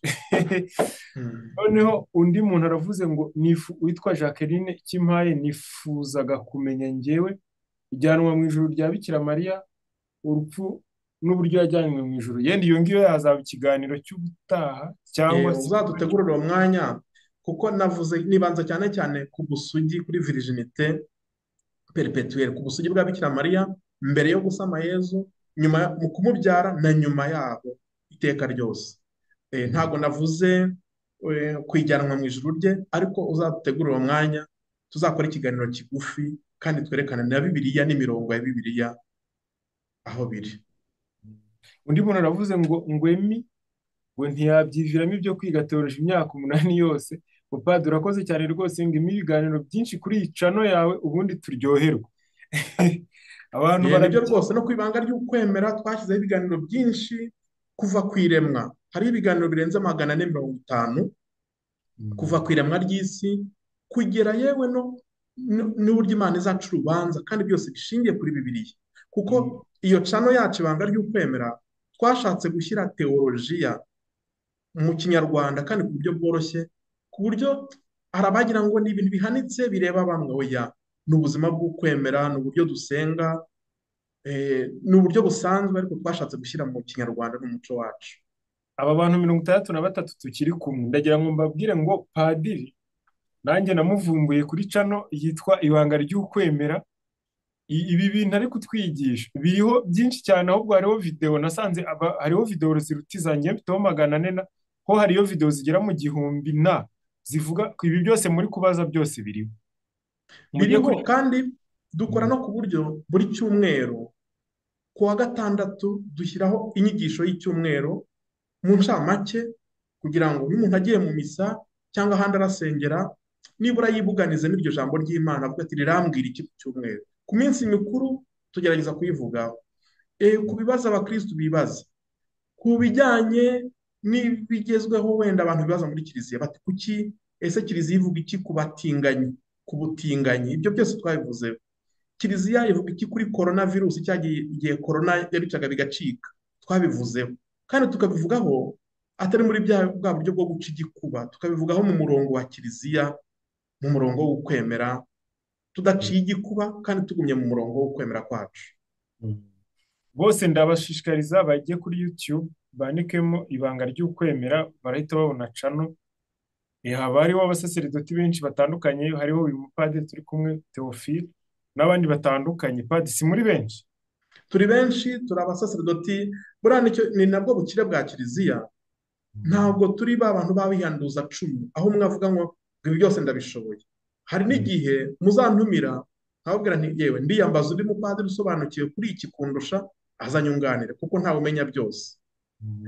Niyo mpamvu no muri iyo channel hari abaza bakadusobanurira ku ngingo runaka, nanjye nkaba ndayize nyigiyemo, n'undi akaza akadusobanurira. Yewe hari n'abarayiki nabo baduhaho ibiganiro, kuko niba nk'umurayiki aje akaduha nk'ubuhamya ati umurayiki ni gute umuntu aba umukristo mwiza mu rugo rwe, ni gute umuntu amenya umuhamagaro, ni gute umuntu amenya uwo bazashakana niba ari we koko Imana imugeneye. Ibyo byose tubifashwamo n'abarayiki bakaduhugura. Adi, murakoze cyane. Uno munsi ikibazo cyavugaga kiti ni gute Mariya yaba yarakomeje kuba isugi kandi batubwira ko Yozefu yari afite abavandimwe. Njyewe nongereho ngo Bibiane yumve, kuko Bibiane niwe wanteye umujinya wo kugenda mbaza ibi bintu, kuko nahise mbona ko hari imbaga y'abandi bantu bari kubyumva nkawe. Ndavuga ati biragaragara ko muri kominote hari ibintu abantu batumva, kandi kuko no muri komenti byaragaragaye ko abantu bajya bavuga ati rwose ibintu bya Kiliziya nimudusobanurire tubyumve neza. N'aba ngaba muri komenti bari kugaragaza ko nyine bibashimisha, ahubwo ndumva kino ni ikiganiro cya kane dukoze, niba atari icya gatatu. Ndumva umenya ari icya kane cyangwa umenya ari icya gatatu. Icya gatatu. Njyewe mfite amatopiki ndifuza ko ubuzima bwa Kiliziya mu mpande zabwo zose twazabuvugaho kuri iyi cano, ndetse no ku ibanga ry'ukwemera, kuko abantu nyine barabikeneye. Ni igisubizo, buri gisubizo cy'ibibazo abantu bari bafite byinshi, ababizi n'abatabizi ko babifite. Ubwo rero wadusezerera, ndabona abantu bose bari kugushimira, ntawe ufite ikibazo, bose banyuze. Murakoze cyane, nanjye ndabashimiye. Mu cyo twiyambaze uwo mubyeyi Bikira Mariya twahoze tuvuga, nahoze mvuga nti twishingikirize ya magambo y'Imana. Imana ubwayo yatumye marayika Gaburiyeli, twishingikirize ya magambo y'intungane Elizabeti, natwe twongereho ubuzima bwacu uko buri ko buhagaze. Aho umuntu avuga ati ndakuramutsa Mariya, wuje ine muhorana n'Imana, wahebuje abagore bose umugisha, na Yezu umwana wabyaye arasingizwa. Mariya mutagatifu, umubyeyi w'Imana, wowe urengera ingo, wowe urengera urubyiruko, wowe urengera abihaye Imana, wowe urengera abarayiki bagushakashakana umutima utaryarya, urajya udusabira twe abanyabyaha kuri ubu n'igihe tuzapfira. Amina. Yubahe Imana Data na Mwana na Roho Mutagatifu, nk'uko bisanzwe iteka, yubahwe n'ubu n'iteka ryose. Amina. Nyagasani Yezu, ineza yawe iduhoreho, ariko kandi natwe amizero yacu ahore agushingiyeho, kuko ubwami n'ububasha n'ikuzo ari ibyawe Nyagasani, ubu n'iteka ryose. Amina. Ku izina ry'Imana Data na Mwana na Roho Mutagatifu. Amen. Adi, murakoze cyane. Murakoze.